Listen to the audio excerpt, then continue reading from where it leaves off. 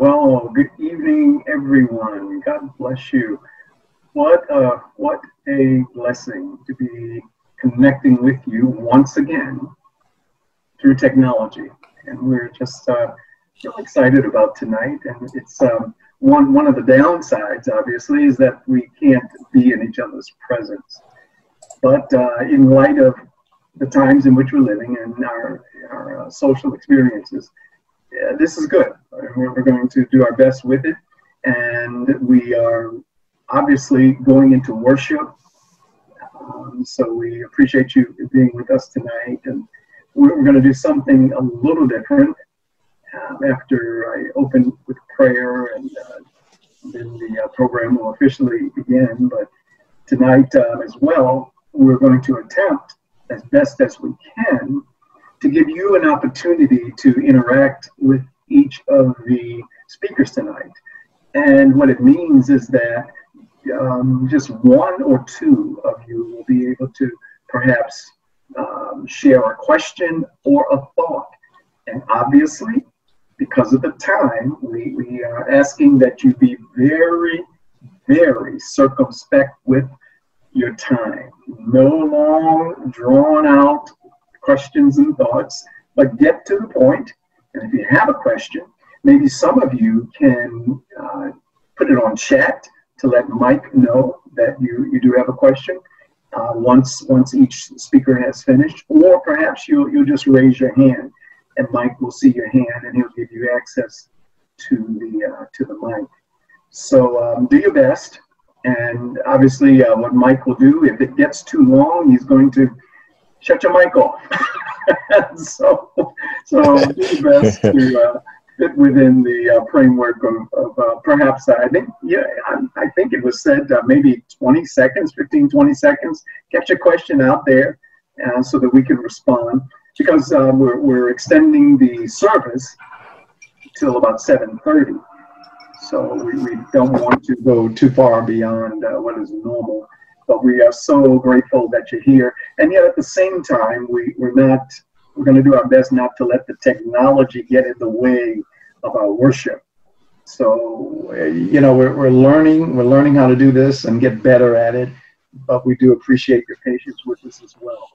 So with that, let's go into prayer. Let's go into the presence of God together and invite him to, to make his presence known, but also prayerfully he'll enjoy the offering, the sacrifice of our lips and praise. Father, we are grateful to be in your presence, and we acknowledge again the wonderful privilege that we have as your people, as people who've been redeemed. We celebrate your Son, the Lord Jesus, and what he did some 2,000 years ago, and we still have not gotten over it. We are still yet in amazement of your great love for us. Thank you so much for this gathering tonight through Zoom. Thank you for the technology.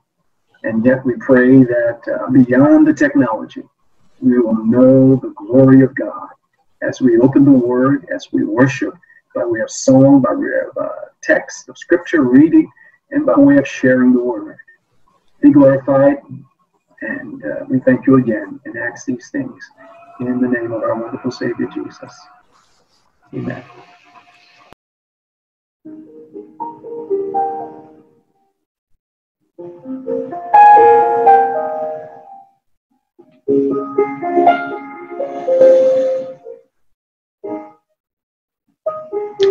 You never change. You are the God you say you are. When I'm afraid, you calm and still my beating heart. You stay the same. When hope is just a distant thought, you take my pain and you lead me to the cross. What love is this that you gave your life for me and made a way for me to know you? And I confess you're always enough for me. You're all I need. I look to you. I see the scars upon your hands and hold the truth. But when I can't, you always can. And standing here beneath the shadow of your cross, I'm overwhelmed. But I keep finding open arms. What love is this that you gave your life for me and made a way for me to know you? And I confess you're always enough for me. You're all I need. Jesus, in your suffering, you were reaching, you thought of me. Jesus, in your suffering, you were reaching, you thought of me.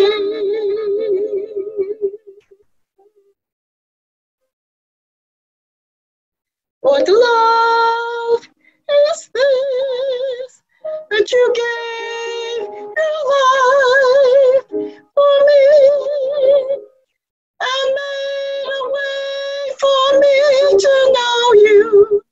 And I confess you're always enough for me. You're all I need. What love is this that you gave your life for me, and made a way for me to know you? I confess you're always enough for me. You're always enough for me. You're always enough for me. For me. Always enough for me. Good evening, saints. I pray all is well with you all. It's a wonderful day. It's a brand new day that the Lord allowed us to take part of. But I want to encourage you all. I know that these are trying times, dealing with the coronavirus. But remember, the Lord knows what we're going through. He knows a little bit about suffering, as well as our suffering. So I just want to encourage you all. I pray that you all will take the words of the Lord in your hearts and take them with you as you go. And also, I just wanted to let you all know that most of Manna know, but if there are any other people that are viewing or watching or listening, my name is Pastor Gerald, and I'm one of the pastors at Manna Bible Baptist. But I wanted to start off, first of all, to say that, again, the Lord is very much concerned about the coronavirus and what we're going through. But Jesus is very aware of the things that we are going through. And I want to start off with prayer. Dear Lord, I just thank you, Lord, for this brand new day that we've never seen before. And Lord, and I just thank you, Lord, for each family, each person that's available, that's listening or hearing. Lord, I pray that you just richly bless them and anoint them with your word. Lord, and I pray, Lord, that even though these are trying times, that we will lean totally on you, Lord. Again, you know about our suffering. Lord, I pray for any family member, Lord, who has lost a loved one regarding or because of the coronavirus. I pray for the family members, Lord, who have buried or who have lost family members, Lord. I pray for those that are sick. I pray for healing for your bodies, Lord, as well. And Lord, and I just pray, Lord, that your word will not return void, Lord, that it will be a blessing to your heart and your soul. In Jesus' name we pray. Amen. Okay, well, I'm going to do one of the 7 last words. It's the first of the 7 last words. And when you all get a minute, if you can turn to Luke with me, that's chapter 23. And that's verse 32. And if you will read with me, there were also 2 others, criminals, led with him to be put to death. And when they had come to the place called Calvary, there they crucified him and the criminals, one on the right hand and the other on the left. Then Jesus said, Father, forgive them, for they do not know what they do. So I want to share with you all today regarding that. Again, the Lord is concerned about what we're going through. He also gave his life for sinners saved by grace. But the unfortunate thing, many don't and won't acknowledge him. And remember, saints, Christ paid an awesome price, and it grieves him that many will not follow him. Jesus created the world for his glory. In fact, Hebrews chapter 1, verse 3 states that he is the radiance of the glory of God and the exact imprint of his nature. And he upholds the universe by the word of his power. Amen.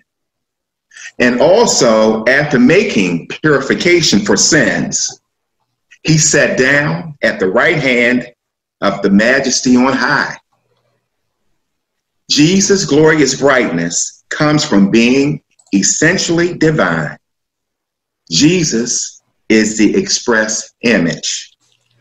He is the Son and the exact representation of God's being, because he is God himself. And that's Colossians chapter 1, verse 15. But saints, what I want you to remember and hold close to your heart, that this world is not our eternal home. That is the comfort of knowing Christ and why he suffered for us.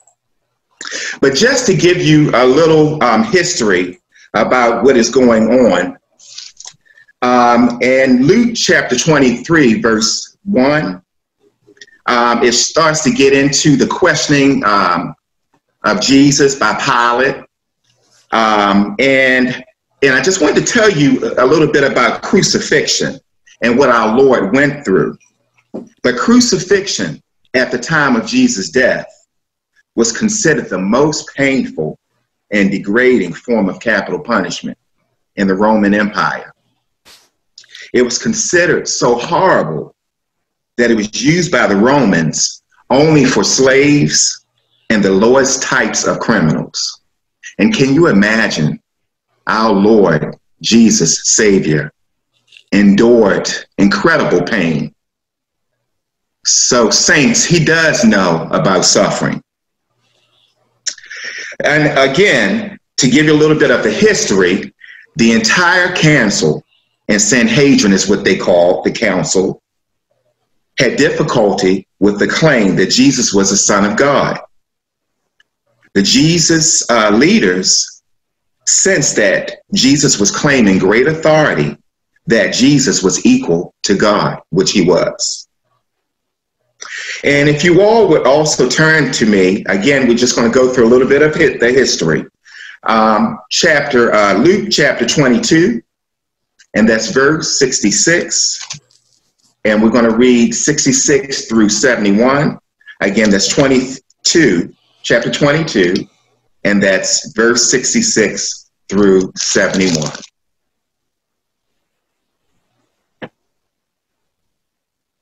And I'm going to give you a minute to get that scripture.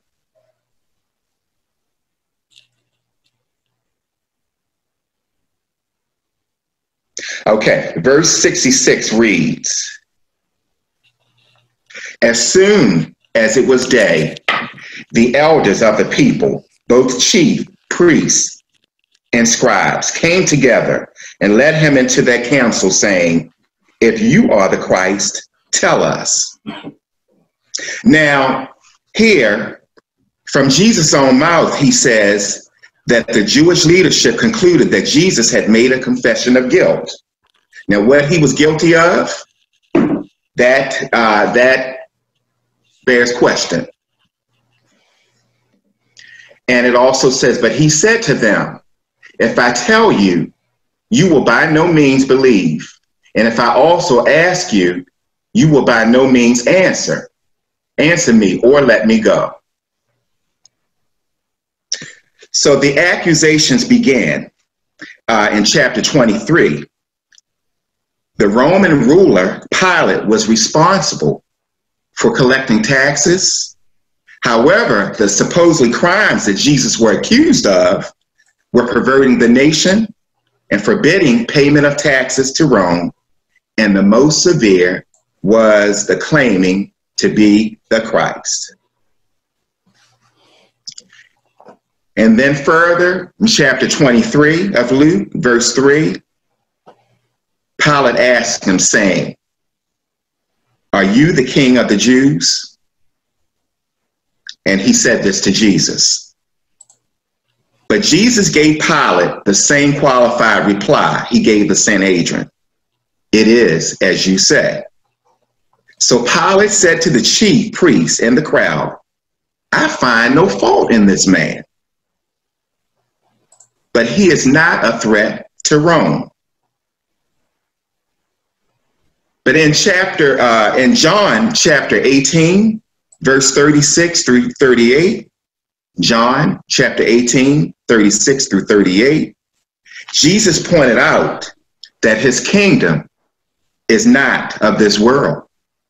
Jesus also pointed out that though he was king, he was no threat to Rome because his kingdom would not come by a worldly revolution. Saints, again, this world is not our eternal home. So we should prepare for our heavenly home. Amen. So if we go down to chapter 23 of Luke, verse 23, it shows the suffering, the great suffering of our Lord. And, you know, we have to remember that this was at a cost. It was at an ultimate cost that he went through all of these things for me and for you. But again, chapter 23, verse 23 states, "But they were insistent, demanding with loud voices that he be crucified. And the voices of these men and of the chief priests prevailed." Saints, my Savior was whipped, physically embarrassed.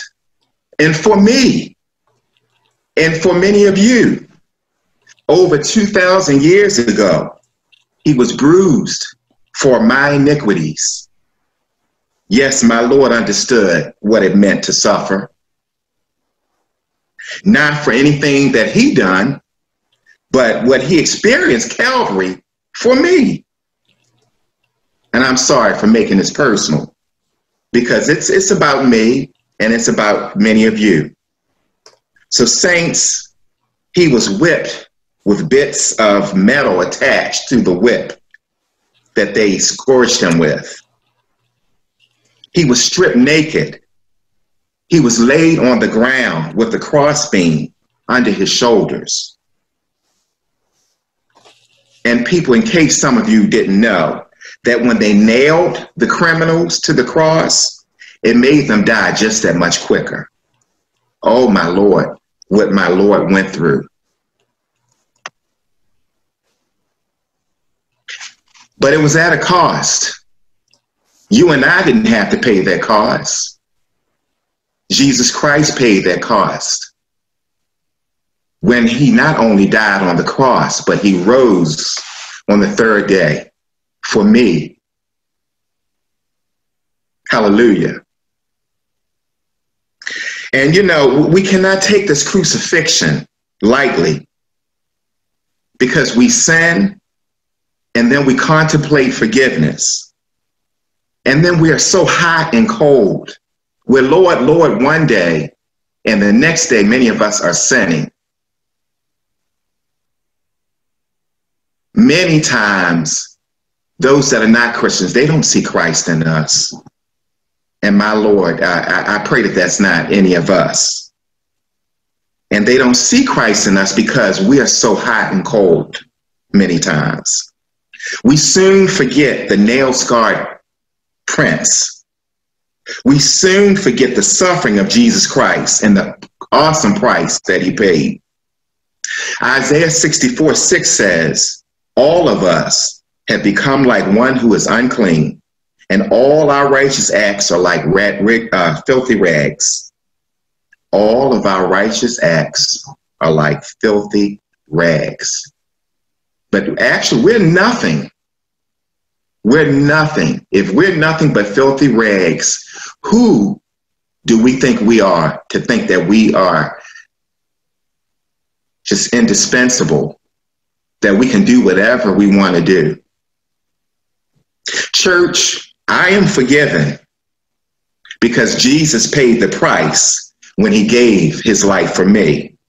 I'm forgiven because all of the chains have been broken, and now he rose from the grave with all power in his hand. Jesus has given us power to overcome sin. Hallelujah.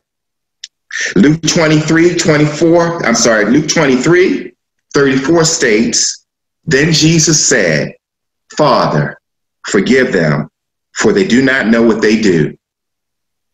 Saints, let us remember the price that Christ paid on Calvary. Don't let us take his resurrection lightly. He gave us a purpose to live for him and to live righteously.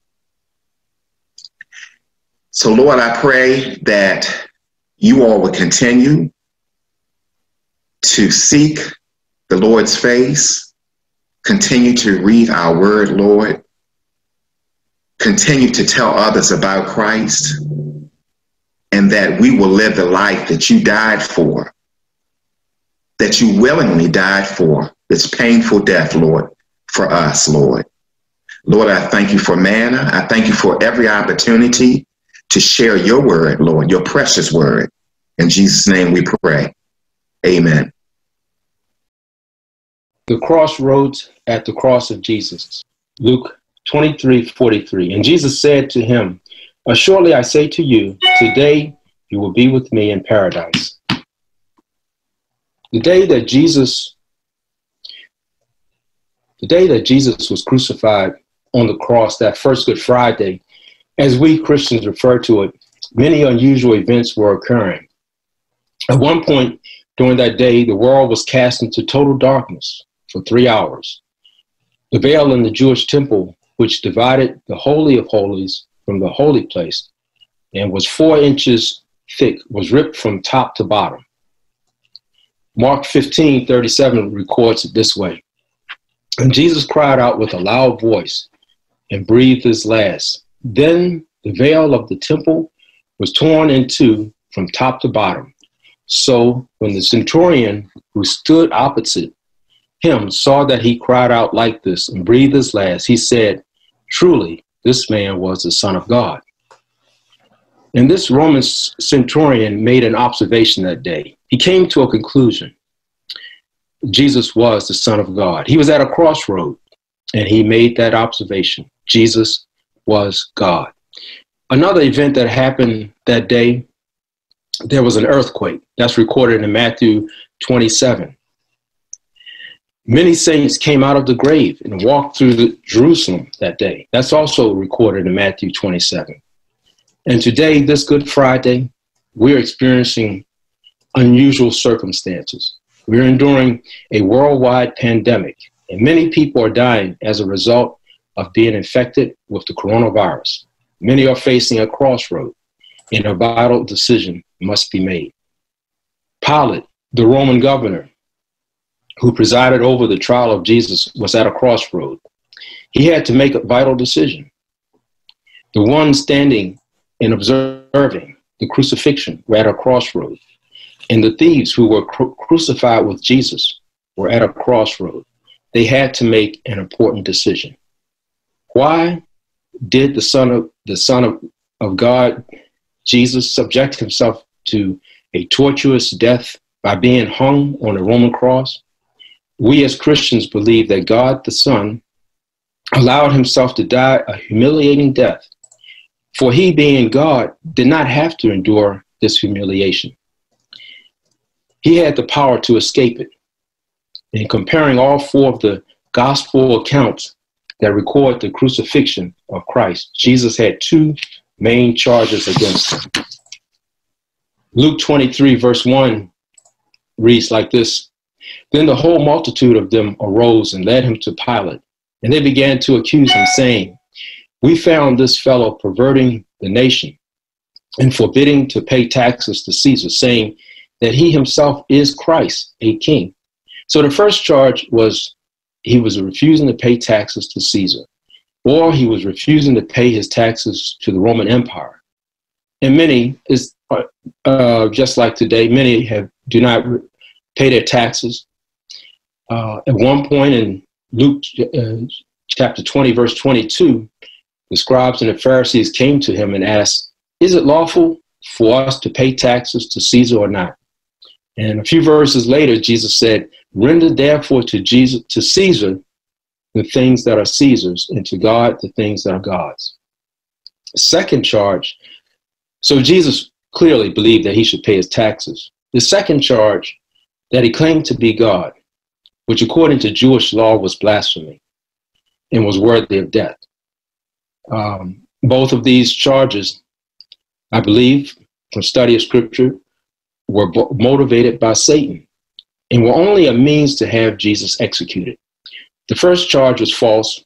The second allegation, claiming to be God, could only have three main responses. Either one, Jesus was lying, or two, Jesus was mentally unstable. He was suffering from a narcissistic, psychopathic, or delusional condition. Or three, he was telling the truth, and he was who he claimed to be. Luke 23, verse 3 goes on to tell us that Pilate asked him, saying, Are you the king of the Jews? He answered him and said, It is as you say. So Pilate said to the chief priests in the crowd, I find no fault in this man. And we as believers, we hold to the view that Jesus was telling the truth and was God in humanity, fully God, fully human. So why did he subject himself to a humiliating death if he is God? Jesus responded to Pilate's question, It is as you say. He was indicating that he was the Messiah, God the Son. And Pilate, at this point in the trial, wanted to have Jesus beaten and released, but he feared losing his position as governor. Pilate was at a crossroad. Who was this man standing before him? His decision was to make no definitive decision at all. Let the process continue. I'll wash my hands of the whole process. Let them execute him. As long as it doesn't interfere with my position as governor, I'll appease the Pharisees and the scribes. Let this humiliating execution continue. Matthew 27:24 records it this way. When Pilate saw that he could not prevail at all, but rather that a tumult was rising, he took water and washed his hands before the multitude. saying, I am innocent of the blood of this just person. You see to it. And the principle is this. Some today, like Pilate, choose not to make a decision about Jesus. It's too controversial. Whatever the culture says, I'll go along with that point of view. And we as believers, we believe that Jesus was telling the truth and was God in humanity, fully God, fully human. So why did Jesus subject himself to a humiliating death? Well, the process went on and continued on. Jesus, God the Son, the creator of heaven and earth, allowed a crown of thorns to pierce his head. He was spat upon. He was struck by Roman soldiers. He was brutally beaten by a whip with metal particles attached to the thongs. This scourging would rip the flesh from his back. He was betrayed by the disciple Judas with a kiss. He was denied by his disciple Peter. He was deserted by the 11 disciples at the arrests in the Garden of Gethsemane. He was falsely accused, and he was humiliated by mockery and ridicules from those witnessing his execution, from those passing by, from the chief priests, from the Roman soldiers, and then the two criminals who were being executed joined in the mocking.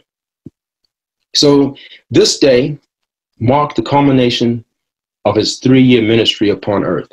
He could have chosen to die a more noble death, but he allowed those around him to humiliate him, even in his death by crucifixion, literally hanging on a cross until he suffocated to death.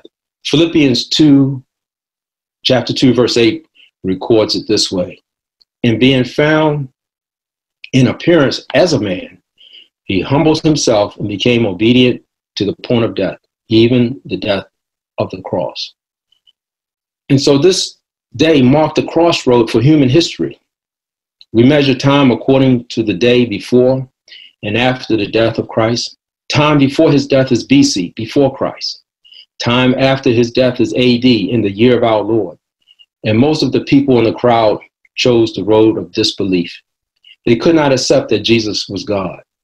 The passerbys, the chief priests, the Roman soldiers, Pilate, King Herod.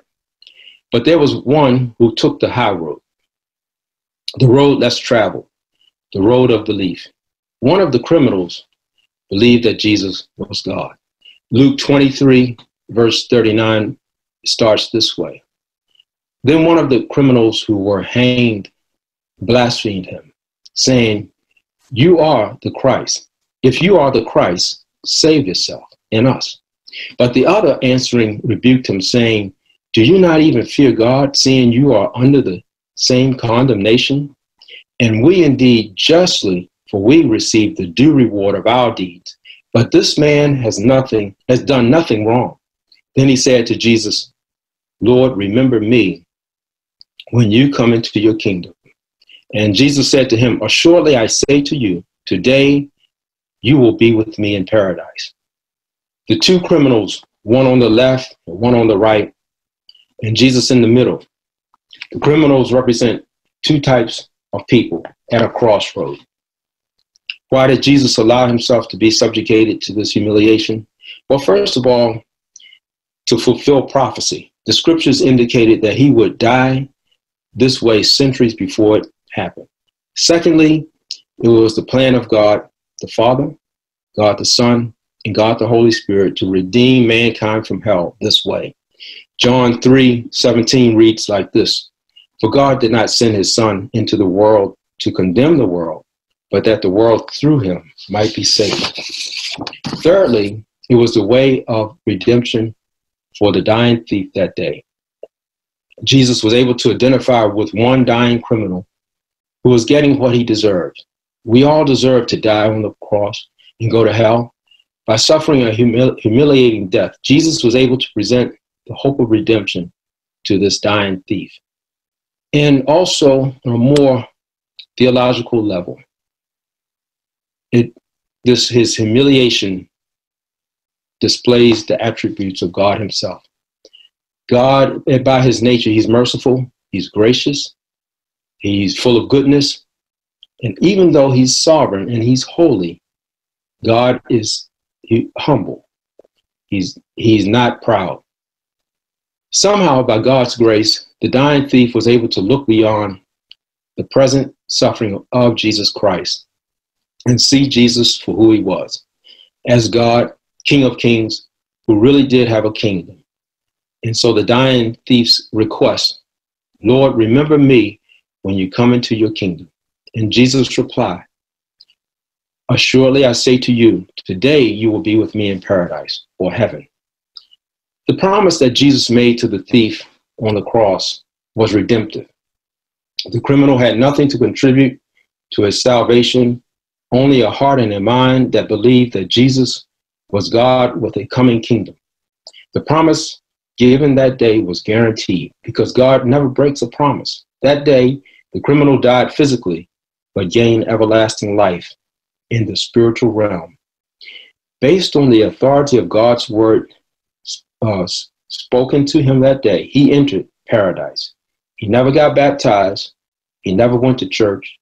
He never taught a Bible lesson or gave anything to the poor. He had no good work to contribute to his salvation except to believe in Jesus. Ephesians 2:8-9 reads like this. For by grace you have been saved through faith, and that not of yourselves. It is the gift of God, not of works, lest anyone should boast.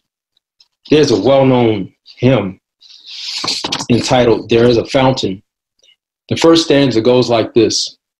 There is a fountain filled with blood drawn from Emmanuel's veins, and sinners plunged beneath that flood lose all their guilty stains, lose all their guilty stains.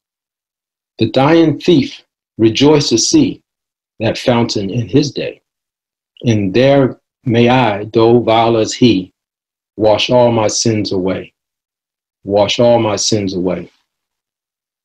Just as that dying thief request was, Lord, remember me when you come into your kingdom. Today, for those who may be listening, who are at a crossroads and never made a decision about Jesus Christ, today can be your prayer today. Lord, remember me when you come into your kingdom. Save me from my sins and allow me to come into your kingdom. If you make this prayer and ask God for forgiveness, if you make this your heart's prayer, he said he would save you, and it's based on his word. Father, just thank you, Lord, for this moment. Just praying. I'm just grateful for opportunity to just been called out of darkness into the glorious light. Just thanking you for changing my mind, my heart, my soul, and thank you for every single person who you've done the same for. Be glorified. In Jesus' name I pray. Amen. All right, so have the great opportunity to bring to you the third word tonight. It's John chapter 19, verses 26-27. And Jesus said, matter of fact, I'm going to start with verse 25. It says, now there stood by the cross of Jesus his mother and his mother's sister, Mary, the wife of Clopas, and Mary Magdalene. When Jesus therefore saw his mother and the disciple whom he loved standing by, he said to his mother, woman, behold your son. Then he said to the disciple, behold your mother. And from that hour, that disciple took her to his own home. As Jesus echoed these words, we know from the context of scripture, he was on the cross, hands bloody, hanging. I can only imagine what thoughts were just going to his mind. I'm just sure he was just probably just hoping that the end was near. But as he was hanging on the cross, before he said his last words, he looked over, he saw a group of people, but he said to Mary and he said to John these words. The Lord had met, God knows, countless amounts of people during his time on earth. But something just about family, and not just family, but John and Mary, they were his followers as well. They truly believed in him. We go to Luke chapter 1. We can see Jesus' relationship with Mary and John on display when the angel Gabriel, he visited Mary, and he proclaimed to her, he said, the Holy Spirit will come upon you and overshadow you, and that you would give birth to a son who'll be called Jesus, who'll be great and called the Son of the Most High. Also in that same conversation,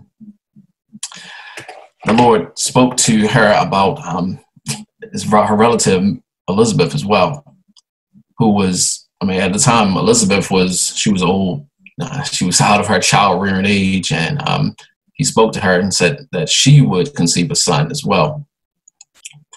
This son, John would go on to later testify. We look in John chapter 1, verse 29. He would testify that Jesus was the Lamb of God who would take away the sin of the world. So John not only was just a follower, John proclaimed that message. He proclaimed that verbally. I know that we live in a time frame. We know that, we're all, a lot of believers are around, but John openly proclaimed that amongst people to actually hear. And that's just exciting when you think about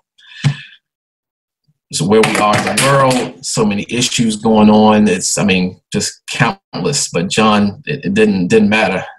John said, just Jesus right there. He takes away the sin of the world. He is the truth. When you think about Mary, Mary was his mom. She loved him. She held him in her arms as a young baby. I think about all the, we have 5 wonderful children and we've been able to rear them. But this experience for her was different, much different. I was looking at, matter of fact, one of my notes in Bible the other day, and it said that Mary was the only person who was there at the beginning of his life. He was a baby, but also the only person that was there at the end of his life as a savior. So just imagine that. Your son, who was a gift not only to the world, but he was still her son. He was her son, and from a baby, she held him. Then she seen him at the cross at the end of his life, and I just can't imagine to see a child die. I hope and pray that we never have to experience that pain. But not only that pain, to seeing a child die, he was beyond special. He was the most important figure to ever live. Not only did he live, the extra pain that she saw was people who not only they hurt him, they tortured him, but they rejected him as well. This Jesus who was the truth, he was the life, he was the way, but he was rejected. So I'm sure it was some type of just bewilderment on her mind, just to be like, I know one day this angel came upon me at the beginning of his life, but then he's on the cross, literally dying. And to experience that, I don't know. It's just hard to really put that into words, just to experience what she was thinking. But that just came just over and over and over in my mind, just trying to picture her thoughts, just different emotions, not just as a mother, but as a follower, a true follower of him, and to know who he was and what he came to do. It is unbelievable.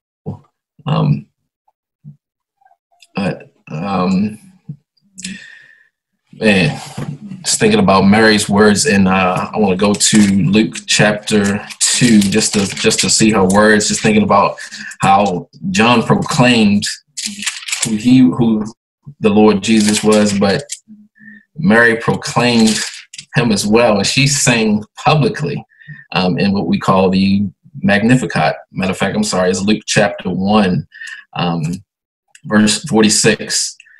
And Mary said, "My soul magnifies the Lord." Man, well, Sister Sheila, I can hear you saying this right now. I can hear Sister Sheila in a dramatic voice.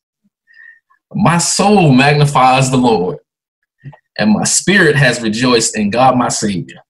For he has regarded the lowly state of his maidservant. For behold, henceforth all generations will call me blessed. For he who is mighty has done great things for me, and holy is his name. And his mercy is on those who fear him from generation to generation. He has shown strength with his arm. He has scattered the proud in the imagination of their hearts. He has put down the mighty from their thrones and exalted the lowly. He has filled the hungry with good things, and the rich he has sent away empty. He has helped his servant Israel in remembrance of his mercy, as he spoke to our fathers, to Abraham, and to his seed forever." Just amazing the relationship, I'm sure, that they had throughout the years, but for the Lord to tell John, basically, look after my mom, and vice versa. I just can't even just imagine all the things that she went through, and still praising the Lord. Just astonishing. And in contrast, just thinking about John, I love the way John starts. In matter of fact, I believe it's in Mark's Gospel, Mark chapter 1. John starts off, man. It starts off with what I call with a bang. He says, "The beginning of the gospel of Jesus Christ, the Son of God, as it is written in Isaiah the prophet, behold, I send my messenger before your face, who will prepare your way, the voice of one crying in the wilderness, prepare the way of the Lord, make his path straight." John appeared. He came baptizing in the wilderness and proclaiming a baptism of repentance for the forgiveness of sins. It's Mark chapter 1, verse 1 through 4. As I read these words just briefly, and that's what the gospel is all about right there. Ain't nothing more important than repenting from your sins. No matter who you are, no matter what you've been through, the Lord he's perfect. And is Jesus Christ, he is the only way. He is the absolutely only way to get to God. And he is God, but he is, at this point, we look in the script, he is the mediator. It's a massive gap between you, the Lord, and it's a massive big boulder right here. And it's our sin. And the Lord is absolutely perfect.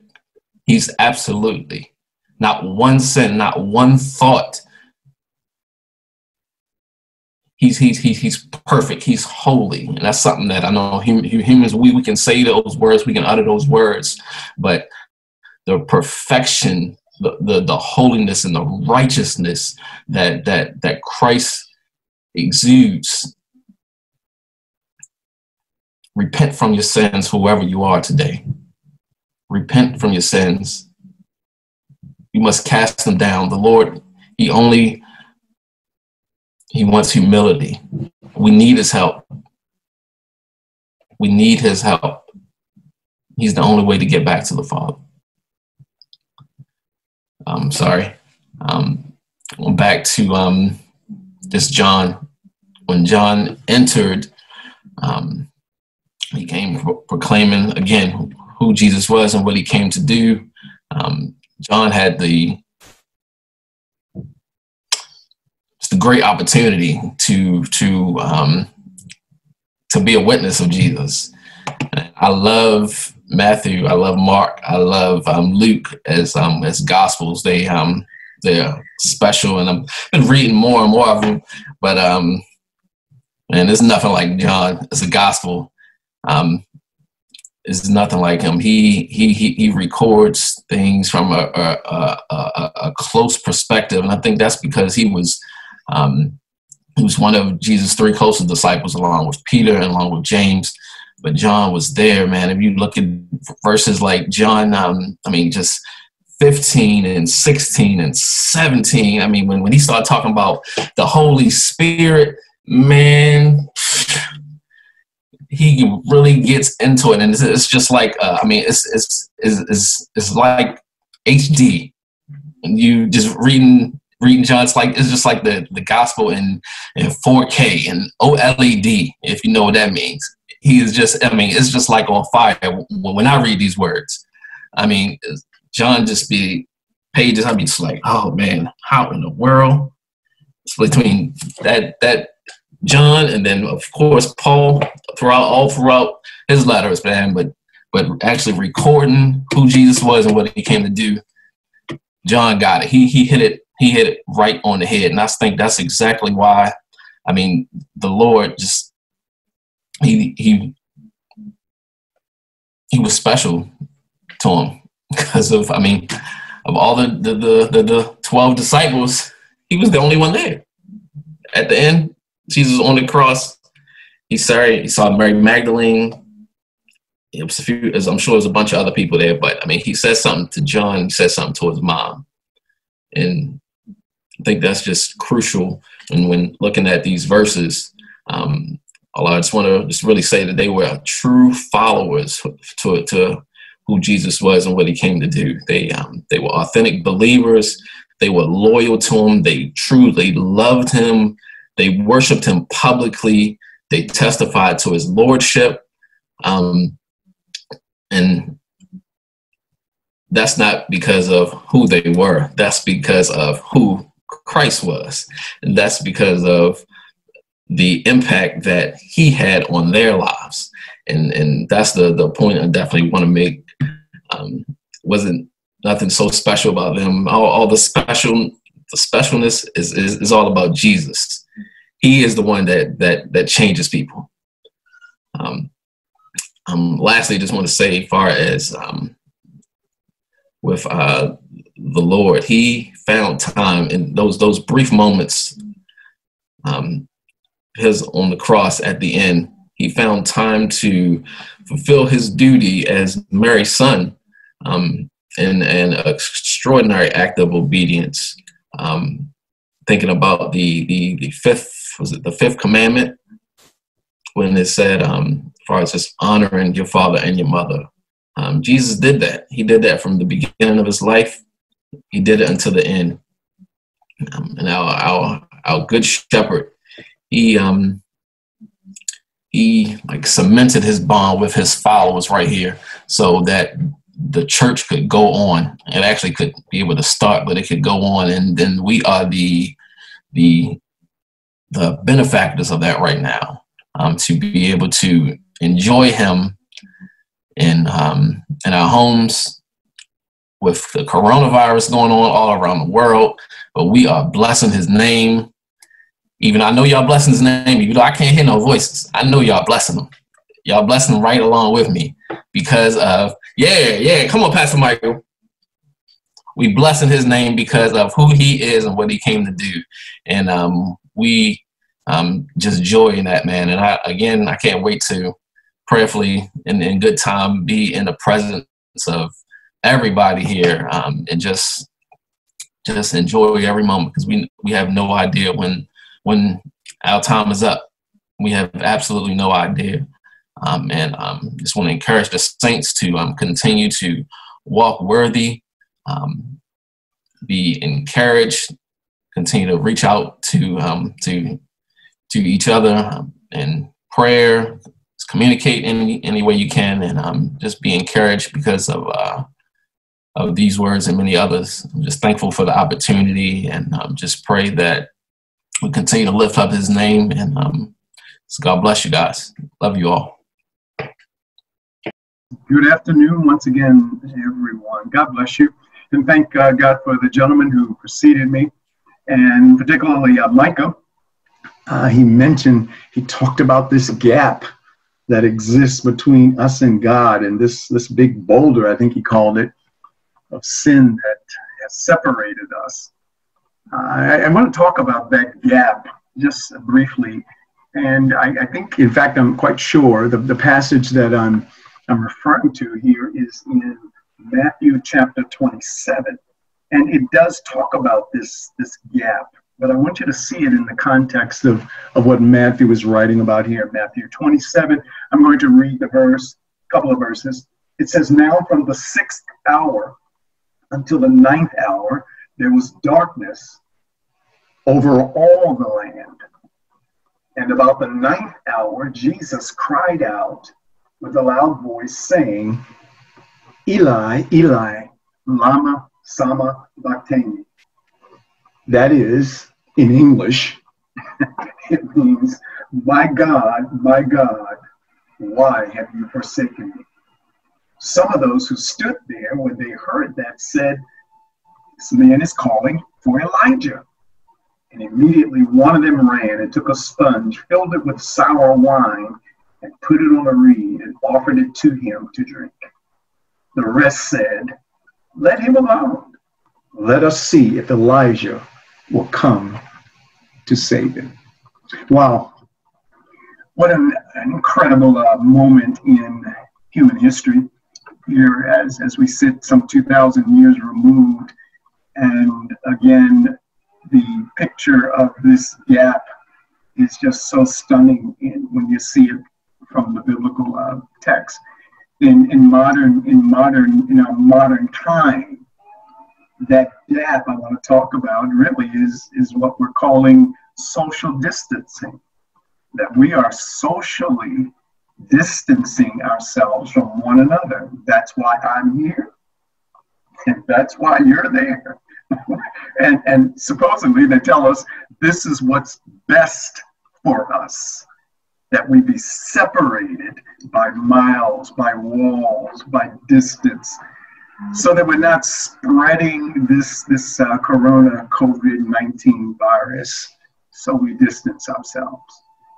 Well, when I read this passage, I see social distancing is not a new phenomenon.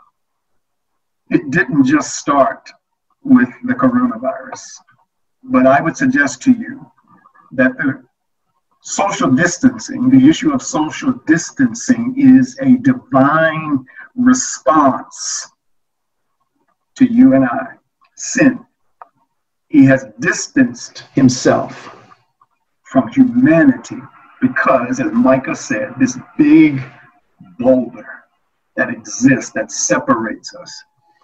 So social distancing, when we're looking at this passage, I want to look at it from maybe 3, 4, maybe 5, I don't know what the time will allow, but one, I want to look at it from a theological perspective, the idea of social distancing. In the text, the Bible says, from the 6th hour to the 9th hour. Now, according to Jewish reckoning of time, that's from 12 to 3 o'clock. 12 in the afternoon to 3 o'clock in the afternoon. So from 12 in the afternoon to 3 o'clock in the afternoon, darkness covered the land, which means this, that the darkness was not a usual darkness. It was an unusual darkness. And this darkness was not the result of the sun, the sun's, S-U-N, the sun's relationship to the earth. Usually when darkness hits the earth is because the earth has turned away. A portion, a hemisphere of the earth has turned away from the sunlight. Well, that's not what's happening here in Matthew 27. What's happening here is not the sun, S-U-N, or the earth turning away from the sun. So it's not the sun's relationship to the earth, but rather it was because of the son's relationship to the Father. That is the S-O-N. The son's relationship to the Father was the cause of the darkness. That is, darkness became pervasive. Darkness in Scripture often represents evil. Evil was there at the cross. Darkness represents disgrace. Disgrace was there at the cross. Obscurity. That darkness comes in and obscures the ability to see. It was there at the cross. Failure, sin, blindness, all of these aspects were there at the cross. Hence, the Son's relationship to the Father. It affected their relationship. And so darkness came between, as it were, the Father and the Son. Darkness set over the land because there was darkness that was entering into the relationship between the Father and the Son. Theologically, we have to ask, and you know, in a sense, it really does go beyond our ability to fully comprehend. And so I want to tread lightly over this issue because I don't know the end from the beginning, but I do know aspects of it that from the biblical perspective, theologically, something happened on that cross that caused the Son to say to the Father, my God, why have you forsaken me? Theologically, if you were to look at Exodus chapter 12, verse 6, it says this, and I'm reading it. And in fact, I'm reading it from the Holman Christian Standard Version. The Holman Christian Standard Version says, now you shall keep the lamb until the 14th day of the same month. And then the whole assembly of the congregation of Israel shall kill it at twilight. In the King James Version, Old King James, the Old King James says the whole assembly of the congregation of Israel shall kill the lamb between the evenings. What an interesting way to phrase it. The Holman says at twilight. Well, between the evenings really is the targeted time that the lamb was to be slain, according to Exodus, as they're getting ready to be set free by the death angel. God told Moses, sprinkle the doorpost, because when that death angel comes through, he's going to kill the firstborn. Well, the lamb that was to be slain as part of this celebratory reminder of God's saving them from bondage in Israel, this wonderful celebration of the atonement was to be done in the month of Abib, on the 14th day of the month, and at 3 o'clock, that lamb was to be slain. Scripture says that from the 6th to the 9th hour, darkness was over the land. And about the 9th hour, Jesus cried out with a loud voice, saying, my God, why have you forsaken me? In this moment, in this instance, that is the moment, that 3 o'clock hour where Jesus was bearing the full brunt of the Father's wrath. It's an incredible concept that God the Son could endure the wrath of the Father. Jesus, in the Gospel of Matthew, often quoted scripture, and he was so intent on fulfilling the Old Testament portrayal of his life. And so he quotes from Psalm 22, verse 1, where King David writes in somewhat of a pre-Messiah moment, experiencing suffering on his own, and he cries out to God, my God, why have you forsaken me? Well, Jesus is fulfilling the sacrificial requirement for Israel in that he becomes the Lamb. And so theologically, what we see as Christ is hanging on that cross is that it points to the reality of God's holy perfections fulfilled in punishing his son. God is holy in a way that you and I can't even begin to imagine.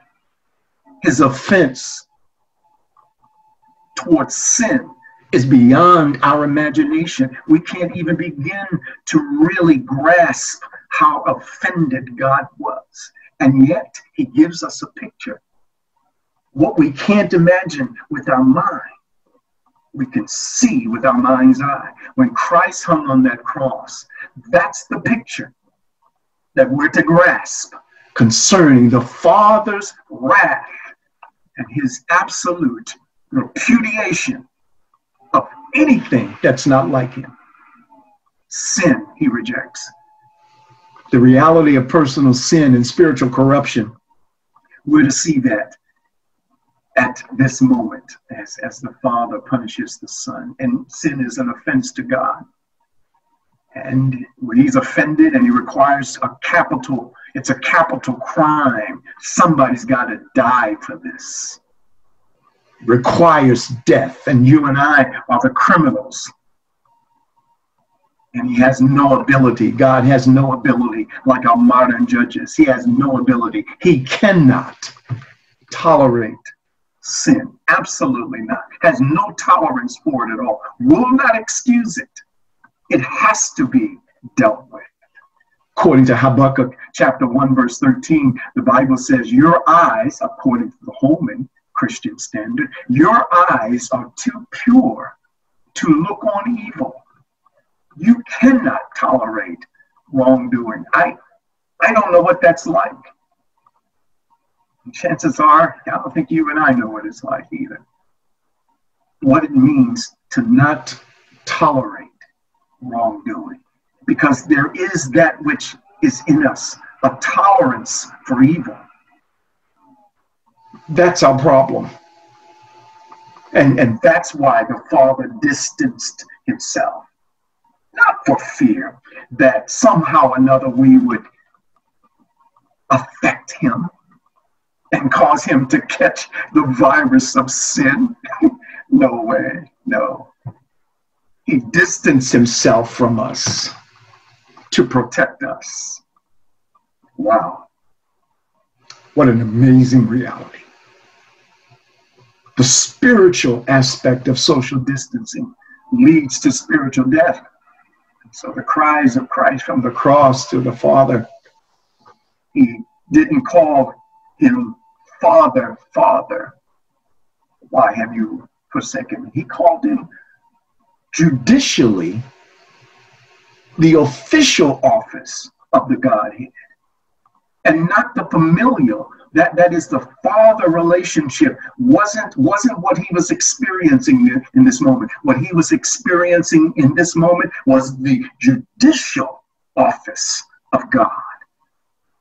The Bible says in 2 Corinthians chapter 5, verse 21, Paul writes, he says, we implore you, we beg you, we beseech you, be reconciled to God. It sounds like it's such an imperative. You've got to do this. And then Paul adds, for God made him, that is Jesus, who knew no sin, to be sin for us, that we might become the righteousness of God in him. Yes, he distanced himself from us so that indeed he might save us. And this is how he does it. He poured out on his Son his wrath. And what we hear from the cross is not only a theological social distancing or spiritual social distancing, but an emotional social distancing. Jesus, in fact, in the garden, Jesus said, and I think it's in Mark chapter 14, where he cries out, "My soul," I want you to pray with me, guys. "My soul is exceedingly sorrowful, even unto death." He was beginning to feel death in those moments, the anticipation of what awaited him. Sorrow had so overcome him because of what was awaiting him at the cross. And so he cries out, my God, why have you forsaken me?" And I just ponder this question, and I don't know if there is an answer, but Jesus knew what was awaiting him. He said, "My soul is exceedingly sorrowful," and yet he said, "Why? Why have you forsaken me?" Did he not know? Did it surprise him? I don't know. I suspect perhaps he's attempting to reveal in this moment the utter wrenching of his soul in absolute horror as he's inching closer to the moment where he would experience the pure, undiluted, and complete total wrath of the Father. Maybe he's indicating just how utterly horrific it is to be distanced from the Father spiritually. From the cross, he was experiencing untold emotional anguish, depths of grief, and spiritual agony that you and I have no clue what that's like. It's unimaginable mental distress and unrelenting torment down deep in the depths of his very being. He felt that, all because of social distancing. He was in horror as the Father punished him for sin. And the Father in that moment is utterly rejecting the Son. And the Son knows it. It would be foolish and arrogant of any one of us, or maybe even ignorant, for us to think or even to say that we understand this. We understand the depths of his suffering. I do not. I can't even begin to fathom. And that's why he went there, to keep me from having to know what it's like to be abandoned by the Father. The Father poured out on Christ his wrath as a statement of his rejection of sin. This was the Father's outrage against sin. And one day, unfortunately, sinners, lost people who had no prophyletic, no protection, no advocate, they will experience the utter horror of the wrath of God. Socially, God rejected his Son so that he could accept us. What an amazing reality. He used his Son as this wall to protect us from his own wrath. Social distancing is not new. In fact, one of the other terms that comes up during this time of the coronavirus is this issue of herd immunity. That some places, maybe in California and other places, they have developed a herd immunity in that the virus somehow or another got here early, and somehow or another they didn't know what it was, but they developed a social immunity to the virus, and hence you don't see the flaring up of cases and death, as much death in California as you do in New York. They call it herd immunity. And in the herd immunity, the reflection of it is you and I have a sense of herd immunity, in that sin sometimes, I think all too often, we feel that there's an immunity to it. We don't get it. We don't get it. The vileness of it. The depth of the heart and soul, the mind that can be so dead set against God. We don't get it. That's why he went to the cross, to save us. I love what J.I. Packer wrote in his book, Knowing God. He writes this, and I quote, "God's wrath in the Bible is never capricious. He doesn't pour out his wrath in a flippant way. He's never self-indulgent with his wrath. He never responds with wrath from irritability. He's not irritable. I know it's like, I was on a call the other day, and a number of pastors, we were talking through an issue, and one of our pastors was irritable. He hung up in utter anguish and anger. He responded in anger. I know what that's like as well, but that's not how God handles his wrath. If he did, we would have been gone a long time ago. He's not irritable, but J.I. Packer says he's morally ignoble, meaning this, that instead of reactive, he is objectively responding to moral evil. He is holy, and this is what he must do.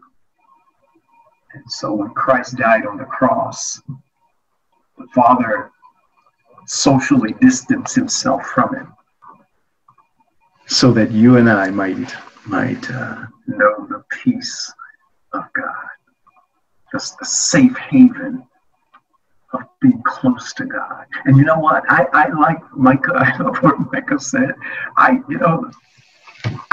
This ain't my thing. This thing of social distancing, it's just not, it doesn't feel good at all. God didn't make us for this. He made us for relationships. He made us for him. And there are moments when I just yearn to be close to him. And yet, to my shame, there are moments when it doesn't matter and I'm indifferent. God forgive me.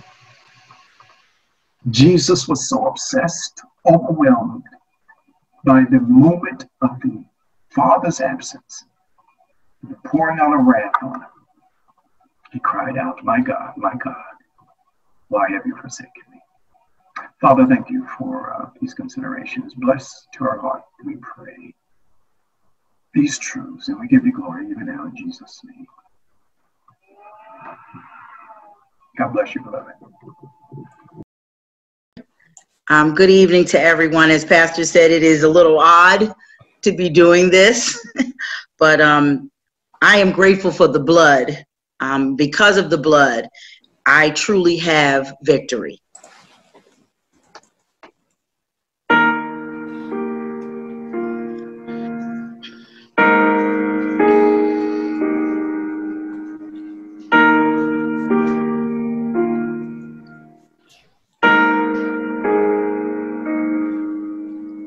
Oh, the blood, crimson love, price of life's demand,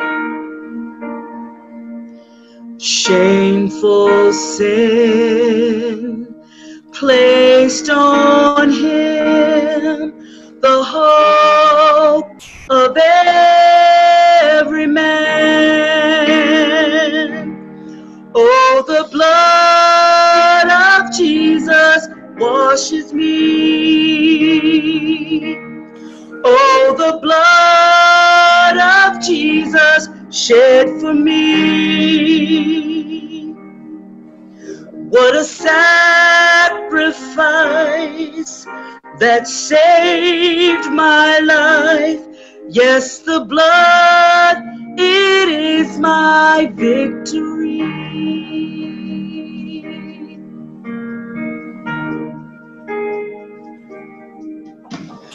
Savior, Son, Holy One, slain so I can live.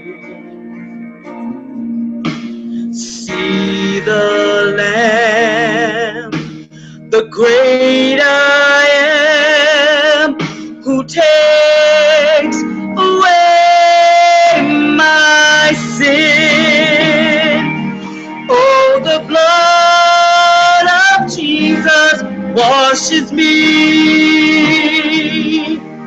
Oh, the blood of Jesus shed for me. What a sacrifice that saved my life. Yes, the blood, it is my victory. Oh, the blood of the Lamb, the precious blood of the Lamb. What a sacrifice that saved my life. Yes, the blood, it is my victory.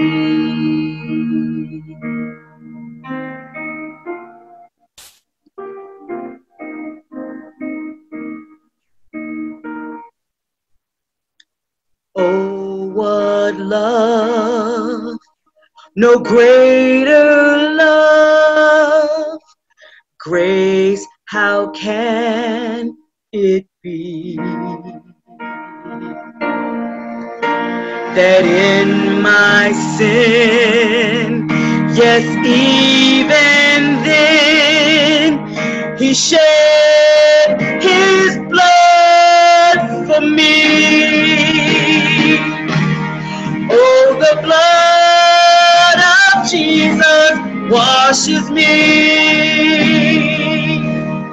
Oh, the blood of Jesus shed for me. What a sacrifice that saved my life. Oh, the blood, it is my victory. What a sacrifice that saved my life. Yes, the blood, it is my victory.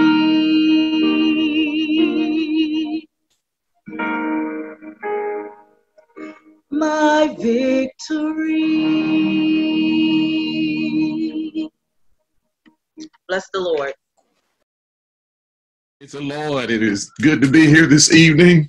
This is a wonderful service. And although we may be apart physically, the Spirit is definitely amongst us.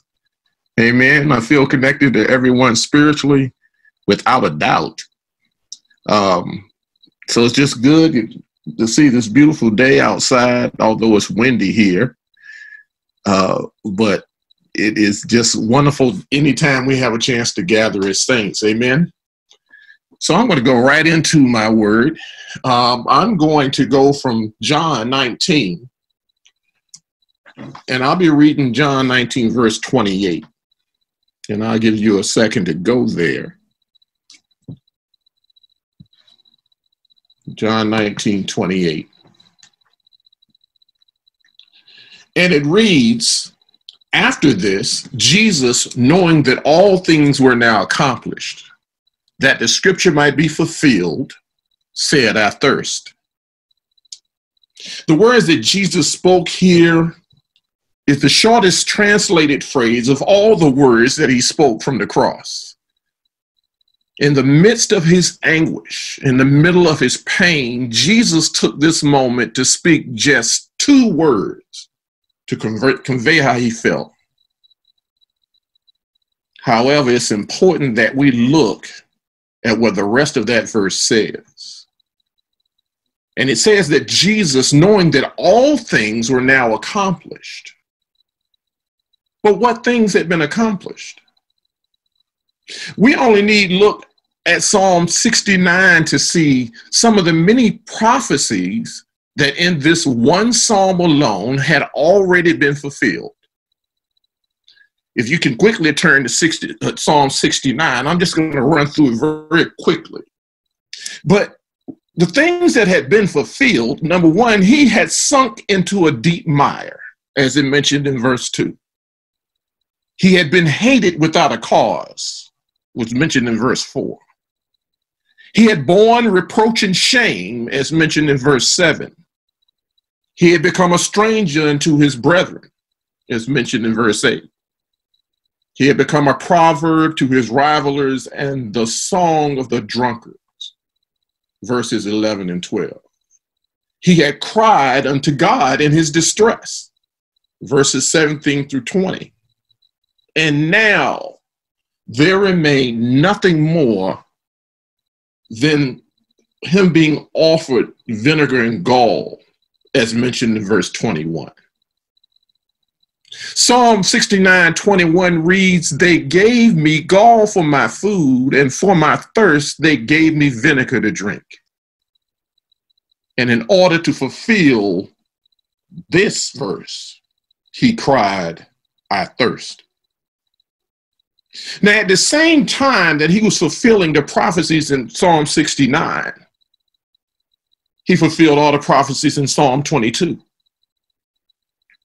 as well as Isaiah 53, and really parts of many other Psalms he had fulfilled at this point. In this moment when Jesus said those words, "I thirst," he could have been saying, "Look, what I am doing now was written centuries ago. It is part of God's plan that was set in place long before now." But why did Jesus say, "I thirst"? There are multiple possible reasons why Jesus would utter these words. We have already said that him saying those words fulfilled prophecy. But another reason John may have included these words in his account of the crucifixion is to point to Jesus' humanity. Very often when a person is dying, a nurse or a loved one will bring a cup of ice chips and a spoon to place a chip or two on the person's tongue. Sometimes a little sponge on a stick is used. The sponge is soaked in water, and the dying person can suck on the sponge. This is not unlike what happened at the cross, as a sponge was dipped in wine vinegar and affixed to a stick and lifted up to Jesus. Jesus, being human, thirsted as a person does when dying. It was even more so for Jesus because he had been whipped to the point of having open wounds and nailed to a cross. And these things caused him to lose much of his blood. This would lead to a condition known as hypovolemia, of which one of the symptoms of losing that much blood is extreme thirst.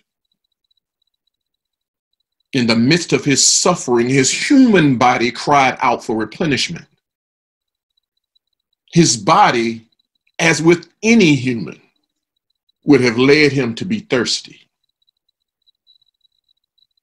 But there's another way of understanding these words, and that is the words of a Savior speaking of his readiness to fulfill the mission for which his Father had sent him.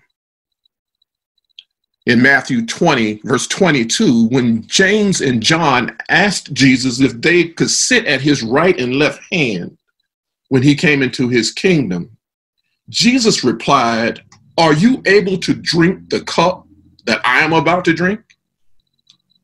Likewise, in John 18, verse 11, as Jesus was being arrested, Peter drew his sword, but Jesus told him, "Put your sword back in its sheath. Am I not to drink the cup that my Father has given me?" In each of these instances, Jesus used the metaphor of drinking as a way of describing the suffering he would endure on the cross. Jesus' words, "I thirst," could have pointed not only to his willingness to drink the cup of suffering and sin and hate, but to drink it down completely. Maybe because he was nearing the end, perhaps he was pointing to the fact that the cup was now nearly empty. He was ready to completely be emptied for the sake of man. We can go back and reread John 19:28, where it says, after this, Jesus, knowing that all things were now accomplished, that the scripture might be fulfilled, said, I thirst. Jesus could have meant, bring it on. I'm ready to finish the cup that I must drink in order to save mankind. You could say he was thirsty to complete his mission. There is still another way of understanding John's inclusion of these words. And this way is filled with irony. In John 4, Jesus meets a Samaritan woman at Jacob's well. She's been married and divorced 5 times and was living with a man who was not her husband. She was likely an outcast among her people. Jesus asked her to draw water from the well for him. And then he says, if you knew who you were talking to, you would ask of me, and I would give you living water, and you would never thirst again.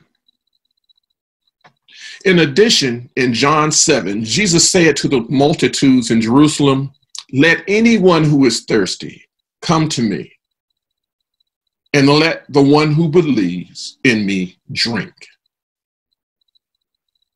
It is precisely these 2 passages, John 4 and John 7, that point to the irony of Jesus's words from the cross. He who was the source of living water is now thirsty as he dies on the cross. The source of life, of grace, of hope, of love, of living water is drying up. The spring is nearly extinguished. He has poured out his living water for man to point where he himself, the one who has made it possible for those who believe in him to thirst no more, is now thirsty. But thirsty for what? I believe we can find our answer at the beginning of Psalm 42, where it says, as the deer pants for the water brooks, so pants my soul for you, O God. My soul thirsts for God, for the living God. When shall I come and appear before you? My tears have been my food day and night, while they continually say to me, where is your God? When I remember these things, I pour out my soul within me. Or we could read the words of Psalm 143, where it reads, for the enemy has persecuted my soul. He has crushed my life to the ground. He has made me dwell in darkness, like those who have long been dead. Therefore, my spirit is overwhelmed within me. My heart within me is distressed. I remember the days of old. I meditate on all your works. I muse on the work of your hands. I spread out my hands to you. My soul longs for you like a thirsty land. The words I thirst could have been spoken by Jesus at that time, where in the middle of taking on the sins of man, he felt far away from the Father and thirsted for a return to the communion that from the beginning of time he had shared with him. Especially since these words immediately follow Jesus uttering, my God, why have thou forsaken me? Jesus agonizingly yearned to return to the Father.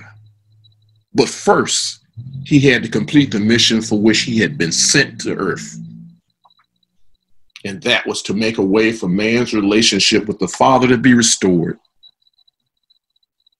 And for us to thirst to be in communion with him. So I ask you as I conclude, where is your thirst? Even in the midst of all of the fear and anxiety that we are experiencing and our daily stress, Do you thirst to be in communion with the Father? Many of us have been given so much time at home to sit still for a while. But are we sitting still and yearning to be in communion and relationship with the Father in this time? Do you thirst to be fully quenched by the knowledge and love of Jesus Christ? Do you thirst to be immersed in all that he wants to offer us in our lives? With what we are enduring today, we should realize we need him now more than ever. I pray that we get to a place in our lives where we wake up every morning experiencing just a small portion of the thirst that Christ had on the cross, to want to be near the Father and desire to want to draw closer to him. In Revelation 21:6, it reads, "And he said to me, it is done. I am the Alpha and the Omega, the beginning and the end. I will give of the fountain of the water of life freely to him who thirsts." It is comforting to know, even with all that we are enduring, that at the end of it all, he who said, "I thirst" on the cross will make sure that we who believe in him will thirst no more. And Heavenly Father, we just say thank you for this time together once again. We ask you, Lord, to refresh us, Heavenly Father. For our need is mainly and really only for you. Let us develop the desire to be thirsty, to know you better.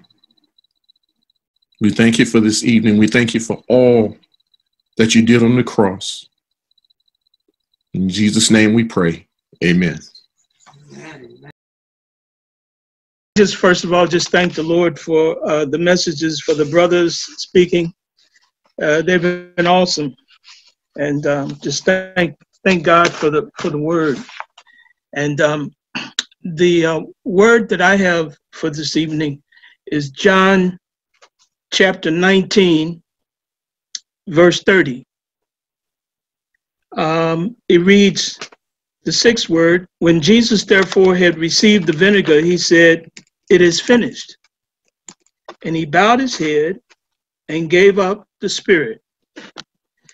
And the first thing that came to my mind is, what was finished? And so I took a look at the word. We often hear the word teleo or tetelestai for the word finished. And it has to do with the scriptures, specifically as revealed in scripture. And that I found interesting, because as I reviewed this in John 19:30, well, it says that it is finished. In Mark 15:37, Jesus cried with a loud voice and gave up the ghost. So the loud voice was a shout of victory. It was a shout of triumph. It is finished.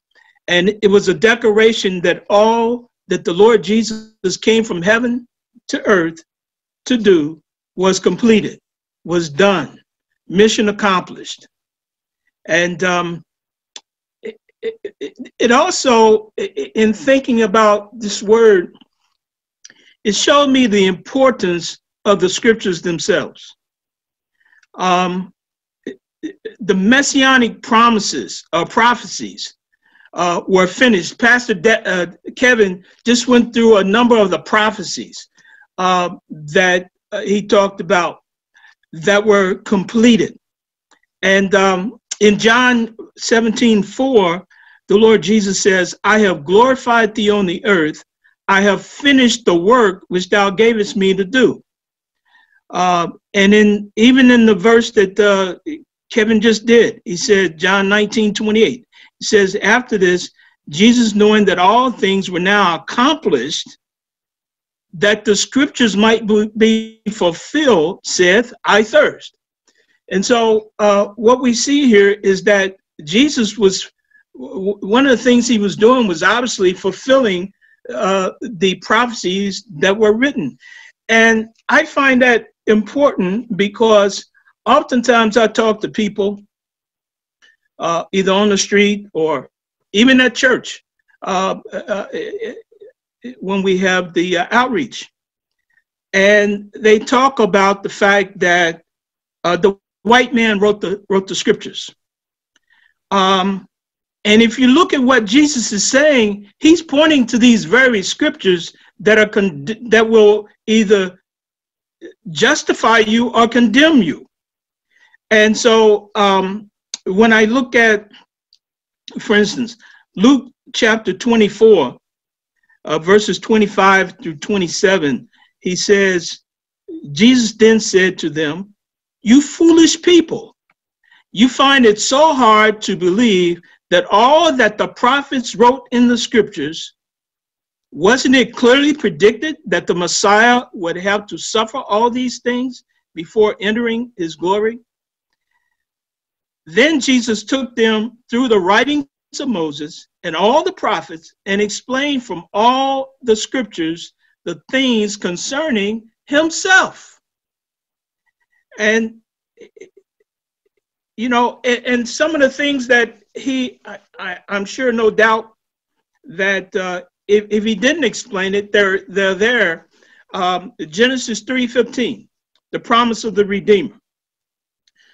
Genesis 22, chapter 22, where Abraham offered to sacrifice his son Isaac. But what we see here is the Lord God sacrificing his son Jesus. Exodus chapter 12, 11. I believe Pastor talked about this. The lamb that was offered, he had to be examined for 4 days.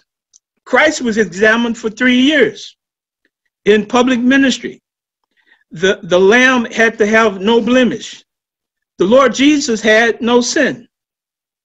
The blood from the lamb saved Israel when they put it on the doorpost and the lintel. But the blood of Christ saves his own, those who love him, from the judgment. So there are so many parallels and types that they're all found in the scriptures, which is what he came to fulfill. So we see that, of course, he said it was finished. There were some things that were not finished, but for instance, the dismissal of the Spirit, that was about to happen into the hands of the Father. The piercing, matter of fact, Michael may be speaking about that next, I believe. The piercing with the spear, to preserving of his unbroken bones, Psalm 34:20. Piercing of the Spirit, Zechariah 12 and 10.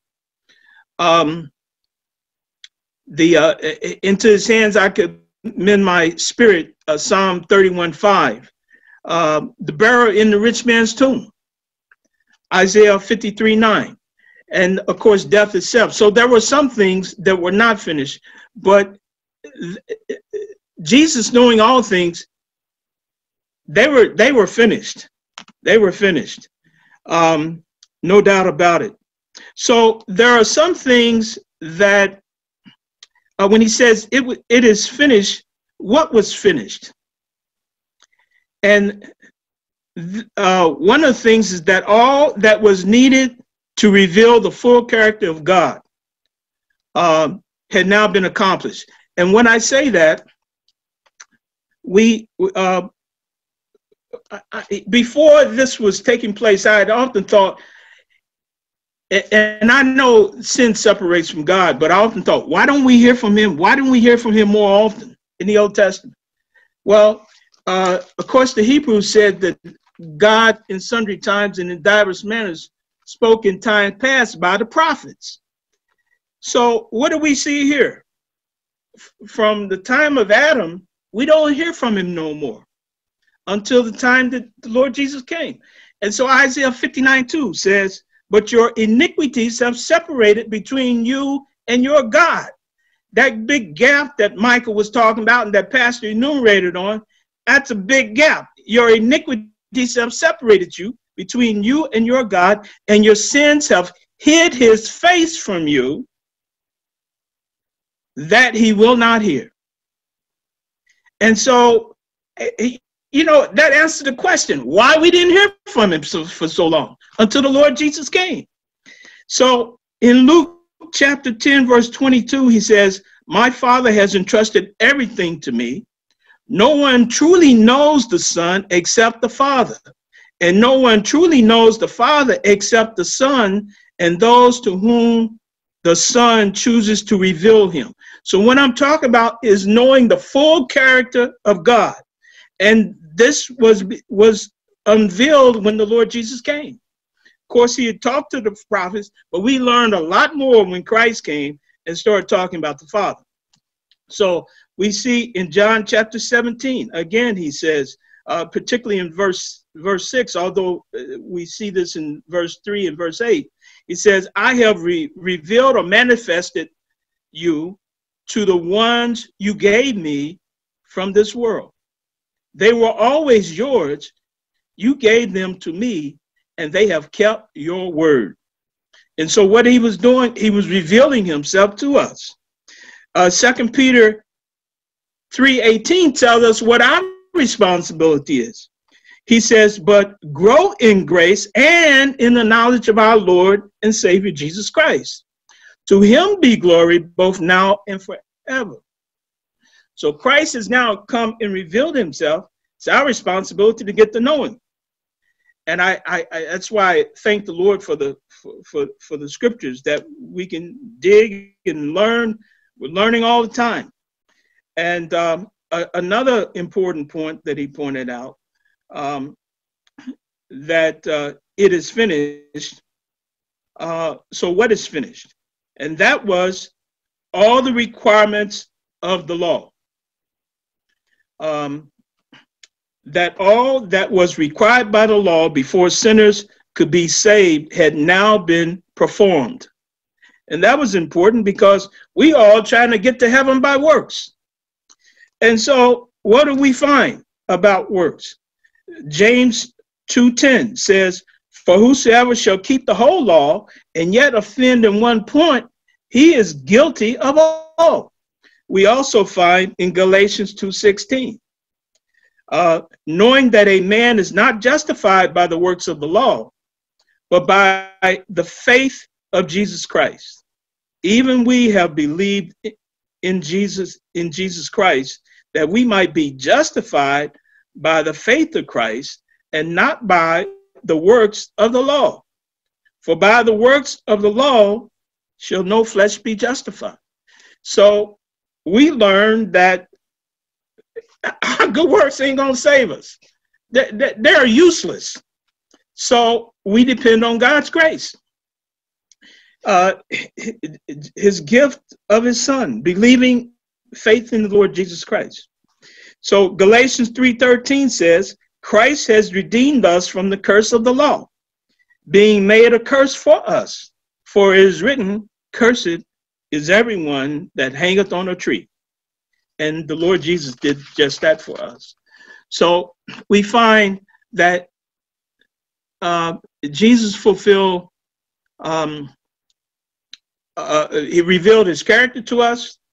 He fulfilled the requirements of the law, and he did one other very important thing. Not that there weren't other things that were done, but just to point out three. And that is, he paid the full price for our redemption.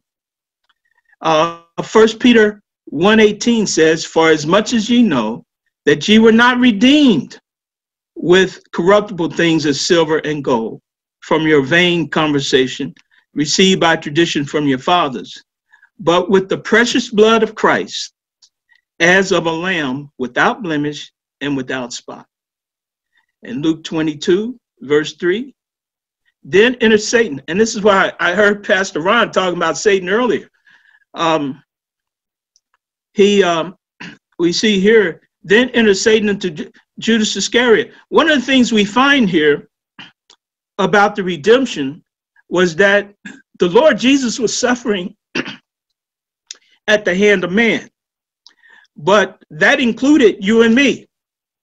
It also included Satan, and it included God, because Satan entered into Judas, and in Luke 22:3 it says, then entered Satan into Judas, surnamed Iscariot, being of the number of the 12. And he went his way and communed with the chief priests and captains, how they might betray him unto them. So he involved others as well.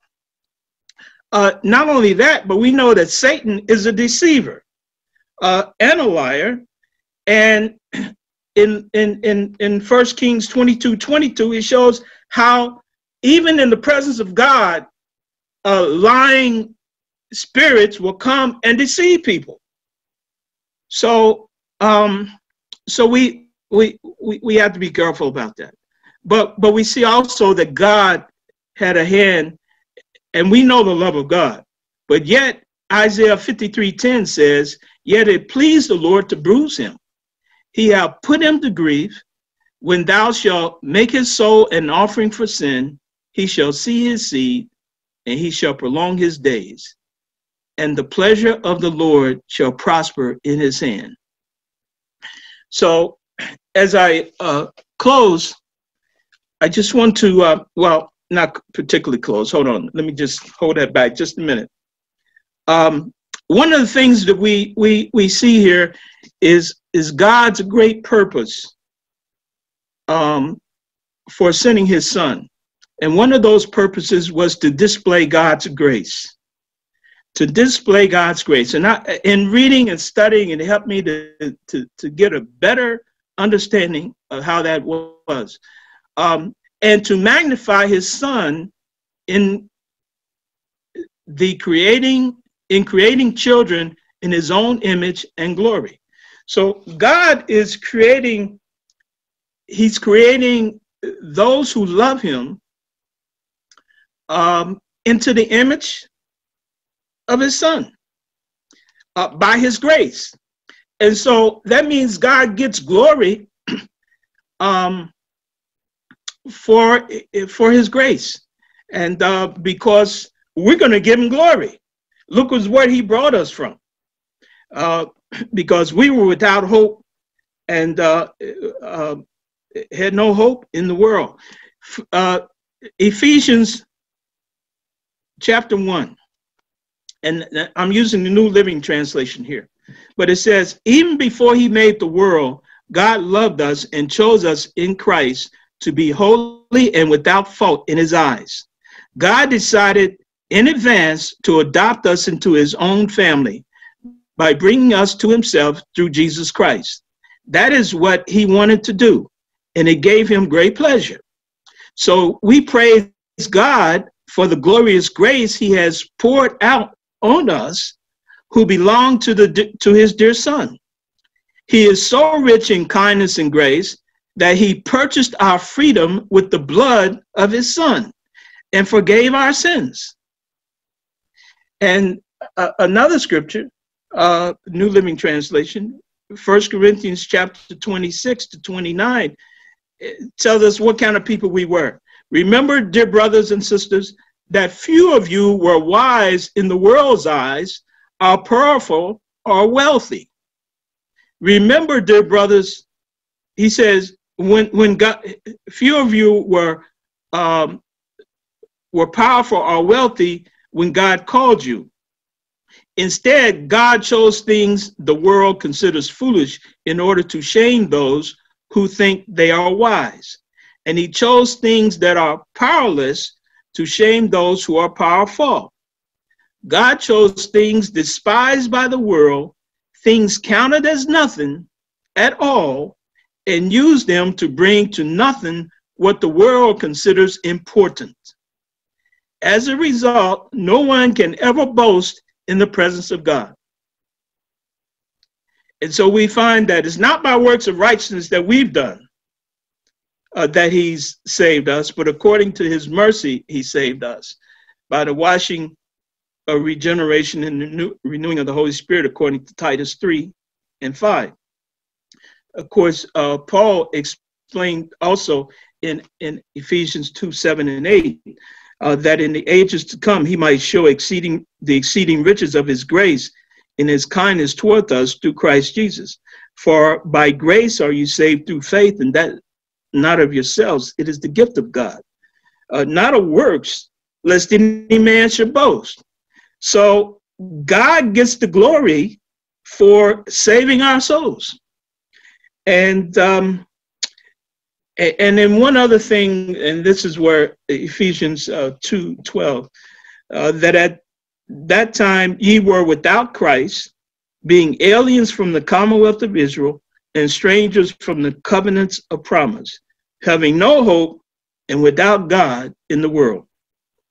So we see, and this is again, when I think of what about the scriptures, the importance of the scriptures and the importance of believing the scriptures, because in the Lord Jesus had people who didn't believe him too. And in John chapter 5, verse 46, he said, for had ye believed Moses, ye would have believed me, for he wrote of me. But if you believe not his writings, how shall ye believe my words? And in John chapter 8, verse 24, believing that the white man wrote the word, he says, I said therefore unto you, that ye shall die in your sins. If ye believe not that I am he, ye shall die in your sins. So the word is absolutely important, absolutely important. And my prayer is that people will learn to, our loved ones and people we run into will accept the Lord Jesus before it's too late. And in closing, he said, John 3:18, he that believeth on him is not condemned, but he that believeth not is condemned already, because he have not believed in the name of the only begotten Son of God. And 3:36, he that believeth on the Son hath everlasting life. And he that believeth not the Son shall not see life, but the wrath of God abides on him. So it is finished. God has finished. It's our part to believe. And I thank the Lord for his grace and his mercy. Praise the Lord. God bless everyone. It is really good to be with you this evening, celebrating our Good Friday and remembering Christ's work on the cross. And, it's amazing that we're able to connect this way. Just thanking God for the authenticity of believers who seek to be in fellowship, even though we are separated by space. So I'll be bringing a word on Christ's last word, which is found in Luke chapter 23, verse 46, and I'd like to read 44 through 46. And it was now about the 6th hour, and darkness fell over the whole land until the 9th hour, the sun being obscured, and the veil of the temple was torn in two. And Jesus, crying out with a loud voice, said, Father, into thy hands I commit my spirit. And having said this, he breathed his last. Father, indeed, we are grateful.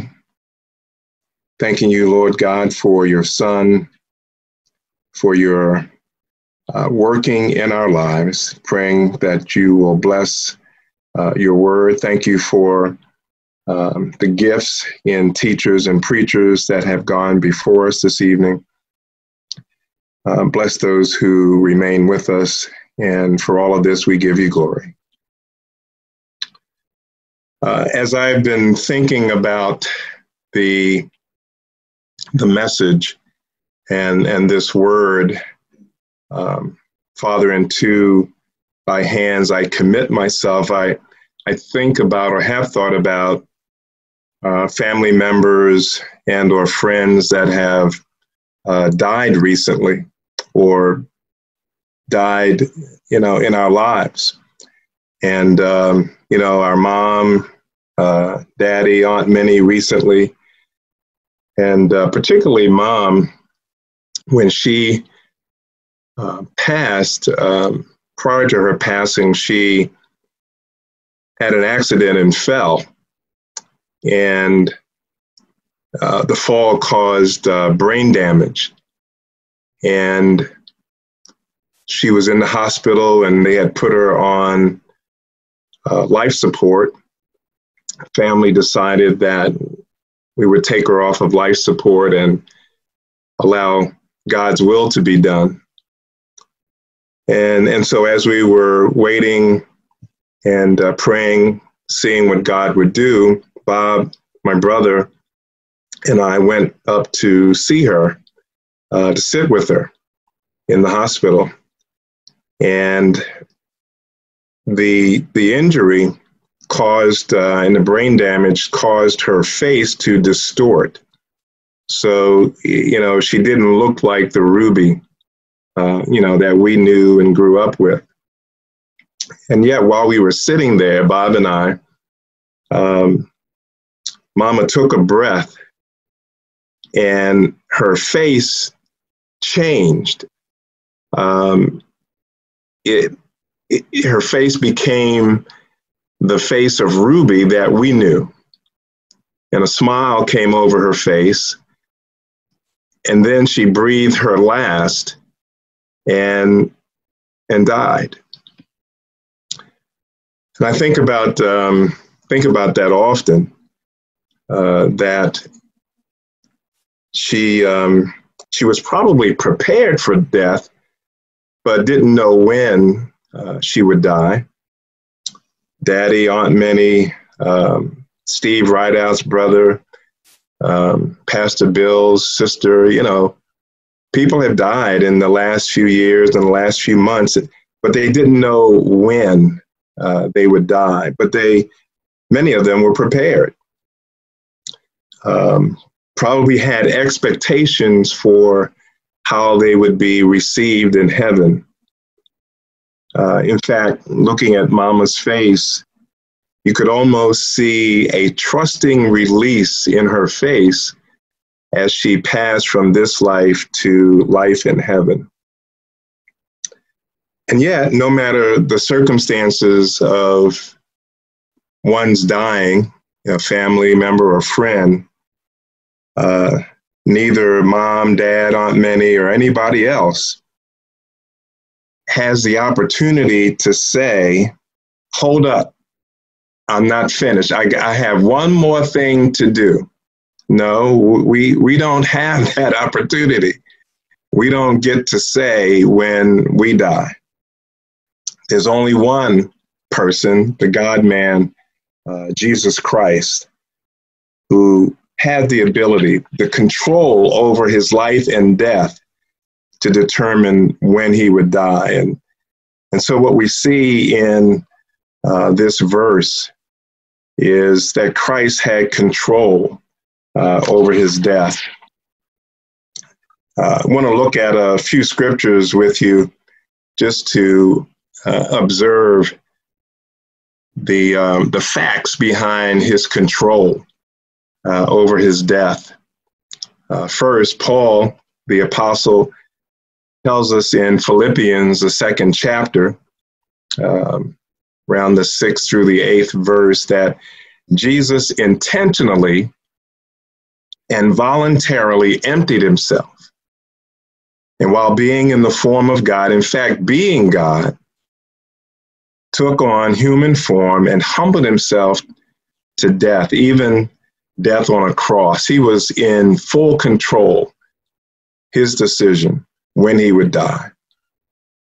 Secondly, the Apostle John tells us in his gospel, chapter 10, verses 15 through 18, where Jesus said with great authority, "No one takes my life. I have authority to lay it down, and I have authority to take it up again." Jesus in full control.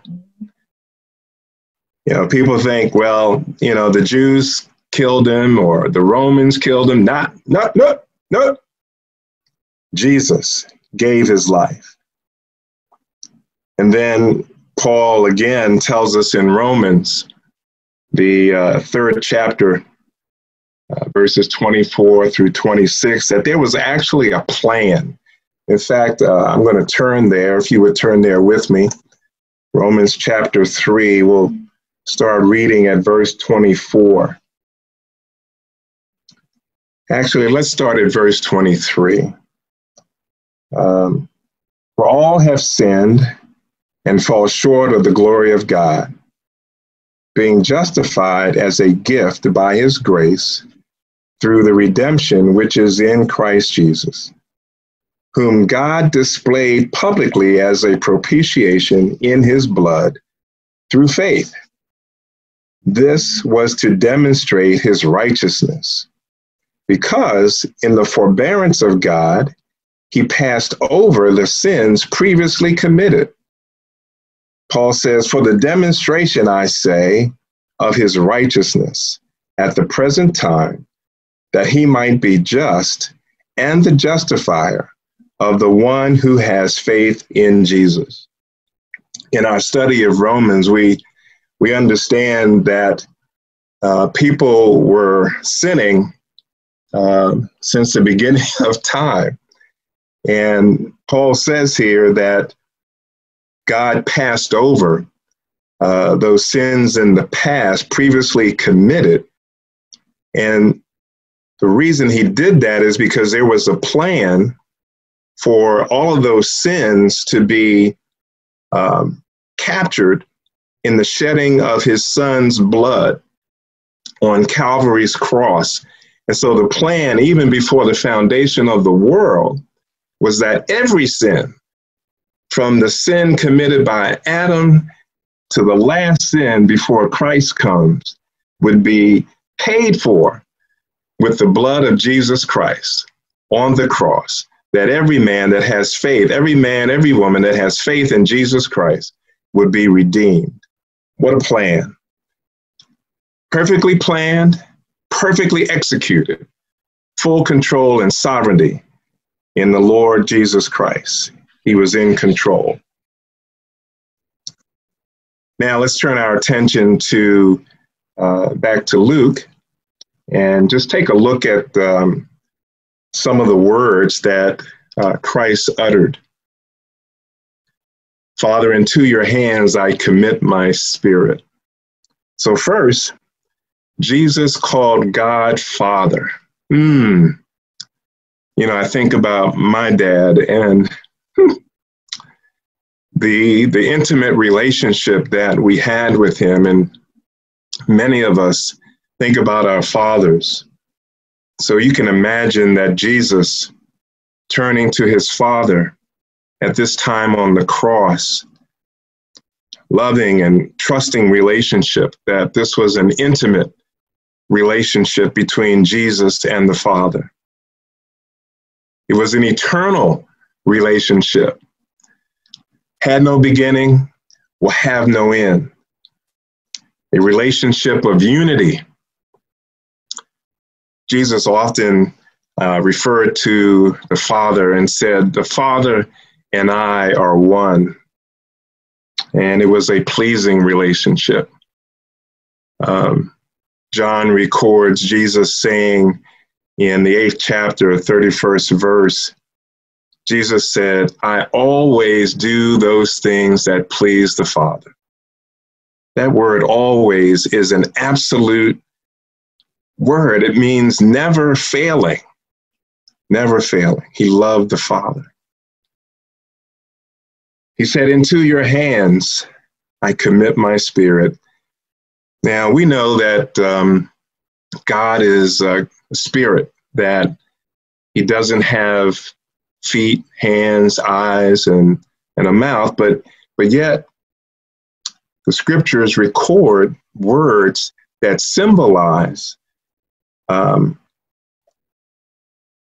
the idea that God is able, and the word hands here does that. Symbolically, Jesus was saying, I trust the Father. He put his trust in the Father because in the Father, who is all powerful and almighty, I can trust him. He put his trust in the full and complete authority of God over all of life. You know, Nehemiah used the same word when he was talking to the Jews, to tell the Jews, let's go rebuild the wall. And he told the Jews, he said, God's hand is upon me and is favorable towards me. And so we see that Jesus trusted God, enabling him to put his spirit into his hands. And then he said, I commit my spirit. Well, Jesus is the God-man, fully God, fully man. And he had a spirit of life, like all humans. The breath of life breathed into man by God, enabling man to communicate with God. Like all humans, when we die, that breath of life, that spirit of life goes out of us and returns back to God. However, in Jesus's case, he gave it up. No one took it from him. No one killed him. No one slayed him. He voluntarily gave up his spirit unto the Lord. And as Pastor Bill said, you know, he did it with a loud voice. And that voice was a voicing of victory.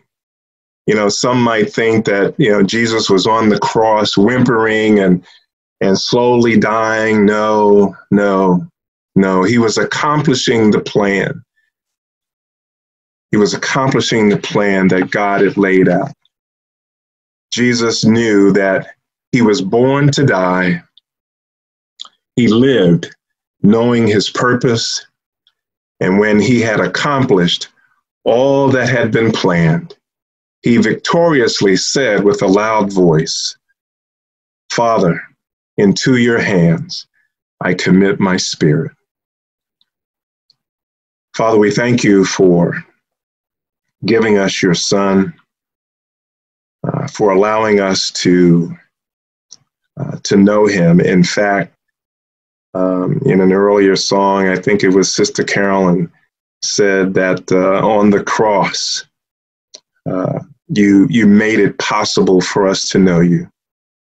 So we're thankful, God, praying that you will indeed bless our hearts to be refreshed and reminded of the great sacrifice that led to our salvation. So, Pastor, before we close out, I know Melissa Colvin is going to sing, but I have a few questions. Michael, if you could post those or bring those up for us. While Michael is doing that, I'll go ahead and read one. And if you desire to answer them, you could answer tonight or contemplate them over the next few days. But one of the questions is, after hearing these 7 messages, you're in an elevator with another person. You have 30 seconds before you get off. The person asks you, does God really have hands? And you say to yourself, where did that question come from? But the dilemma is, how would you respond with the gospel to this person and answer their question? So if someone might have an answer, raise your hand and share with us. So I can't share my screen to see hands, Pastor. If you you can share it on your end if you want.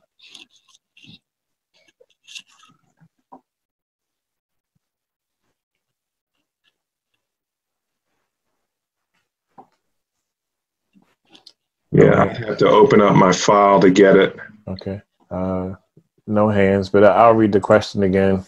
You're in an elevator with another person. You have about 30 seconds before you get off on your floor. The person asks you, does God really have hands? You say, oh my, where did that come from? How would you respond with the gospel and answer this question? Anybody got an answer? And Sister Blanche actually just wrote in and said, God is spirit, but we are his hands. Okay. Thank you for that, Sister Blanche.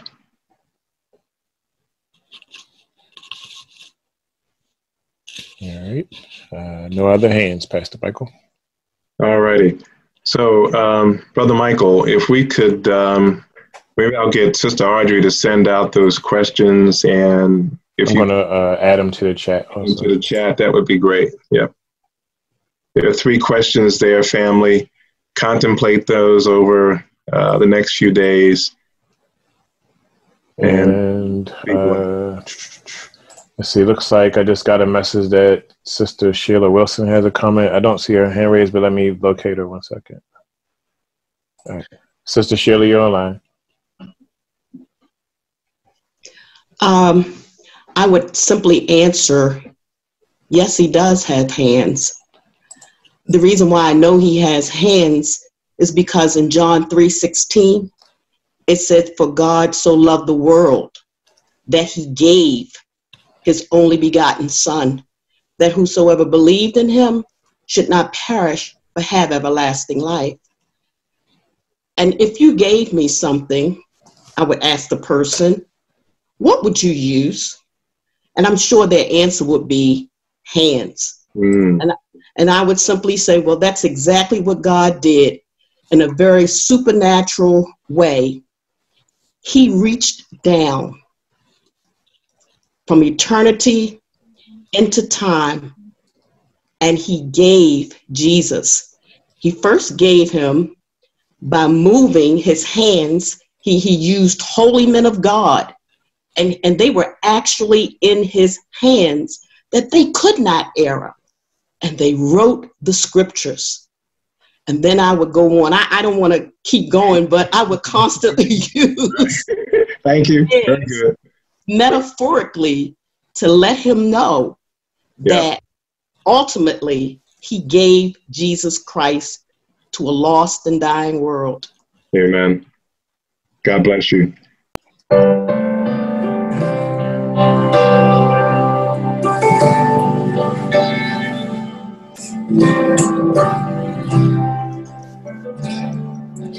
Thank you for the cross, Lord. Thank you for the price you paid, bearing all my sin and shame. In love you came and gave amazing grace. Thank you for this love, Lord. Thank you for the nail-pierced hands. Wash me in your cleansing flow. Now all I know, your forgiveness and embrace.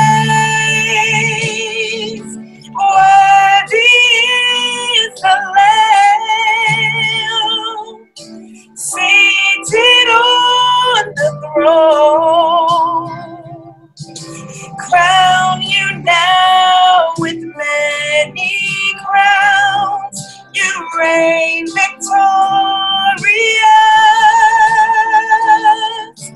high and lifted up.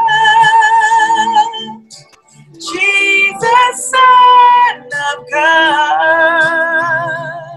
the darling of heaven crucified.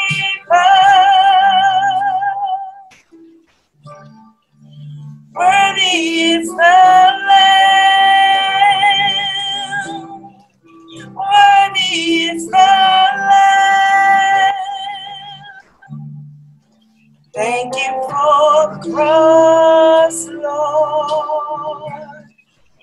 Thank you for the nail-pierced hands, bearing all my sin and shame.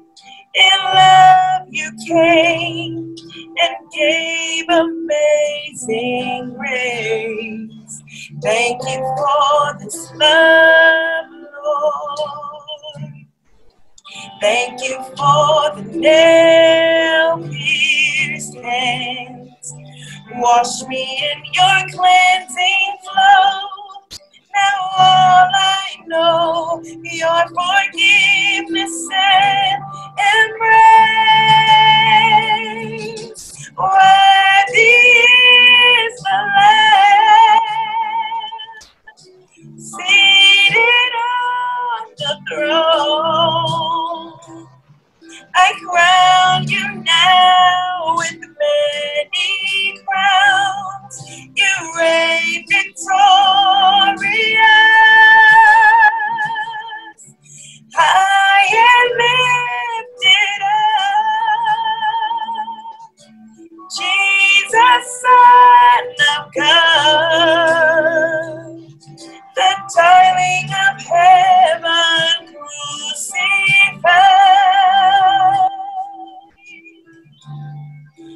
Worthy is the Lamb. Worthy is the Lamb. So worthy is the Lamb. He's worthy, the Lamb.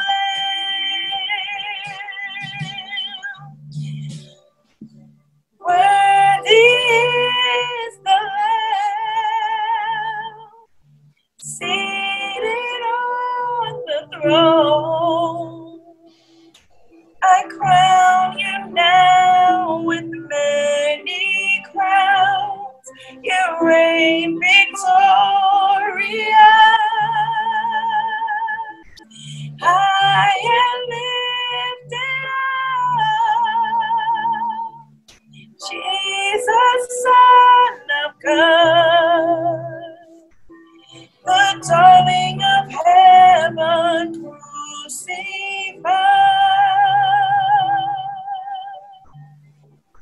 Worthy is the Lamb. Worthy is the Lamb. Worthy is the Lamb. Worthy is the Lamb. Worthy is the Lamb. All right, bless you all.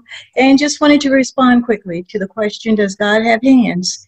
And I would tell that person in the elevator, well, God is a spirit, but Jesus is God, and he definitely had hands. And those hands were nailed to a cross for our redemption. In his humanity, his hands indeed were nailed to the cross that we might live. Amen. God bless you, Sister Tracy. That was a wonderful 30 seconds. Very good. And those questions are for us to think about, and in our days of connecting with family and friends, just think through how we might respond to real life situations like that. Another question as we close out is, why do we have 7 last words every year? The same words. And, I know that question might be going through everyone's head. But as we close out, I was thinking about that and was just thinking that it's almost like a family reunion, where annually you get together and to remember, to share stories, And in this case, it's to remember what Jesus did for us in reality, that he lived, he came, he lived, he was crucified, and that he gave up his life for us. And what a great way to do that, by reading through the Word, hearing the message from teachers and preachers of the Word, and sharing together. And like Micah and Pastor, I wish that we had been together in the building, but even where we are, I think it's been a wonderful couple of hours to be together and to share in the Word of God. And so I just pray that you have been refreshed, that God has reminded us of what he has done for us, and that we are encouraged because we serve a living God, and he reigns, and he is sovereign, and he's coming again. And so maybe there's someone on the Zoom with us in this worship who may not be sure of their salvation. And so we hope that something has been said, maybe in the song or in the word, that has convicted your heart. And so as we close out in prayer, praying that God would indeed draw you unto him, and that you might even today, because today is the day of salvation, that you might ask him to forgive you for your sins and to be your Savior. And so, Father, we are grateful again that you have blessed us in this day, that you have blessed us throughout our lives with mercy, that even before the foundation of the world, that you have chosen us to be your children. That, as Paul says, that you have lavished your grace upon us, that you have chosen us in your Son, Jesus Christ, that you have made yourself known through him, and that you purposely sent him to the cross, that he voluntarily gave his life, shed his blood to redeem us, to give us the right to the tree of life, to eternal life, that we might have that and have it for all eternity. God, we bless you. We pray, God, that someone who isn't sure might raise their hand, and if you desire to know more about Jesus and his salvation, that you would reach out to us. You can email the church at mannaoffice@gmail.com. You can call 410-913-7261. Be happy to talk with you. Let us know. We'd be happy to talk with you about our Savior. And so, Father, as we close out, go with us, and as we go, we'll give you glory. In the name of Jesus, we pray. Amen. Well, why don't you open it up and just say, let everybody say hi in one big... All right, hold on a second. Open it up. Hold on. All right. Say hello, everybody. Hello, everybody. Hello. God bless you all. God bless you. Hello, you all. Bless you.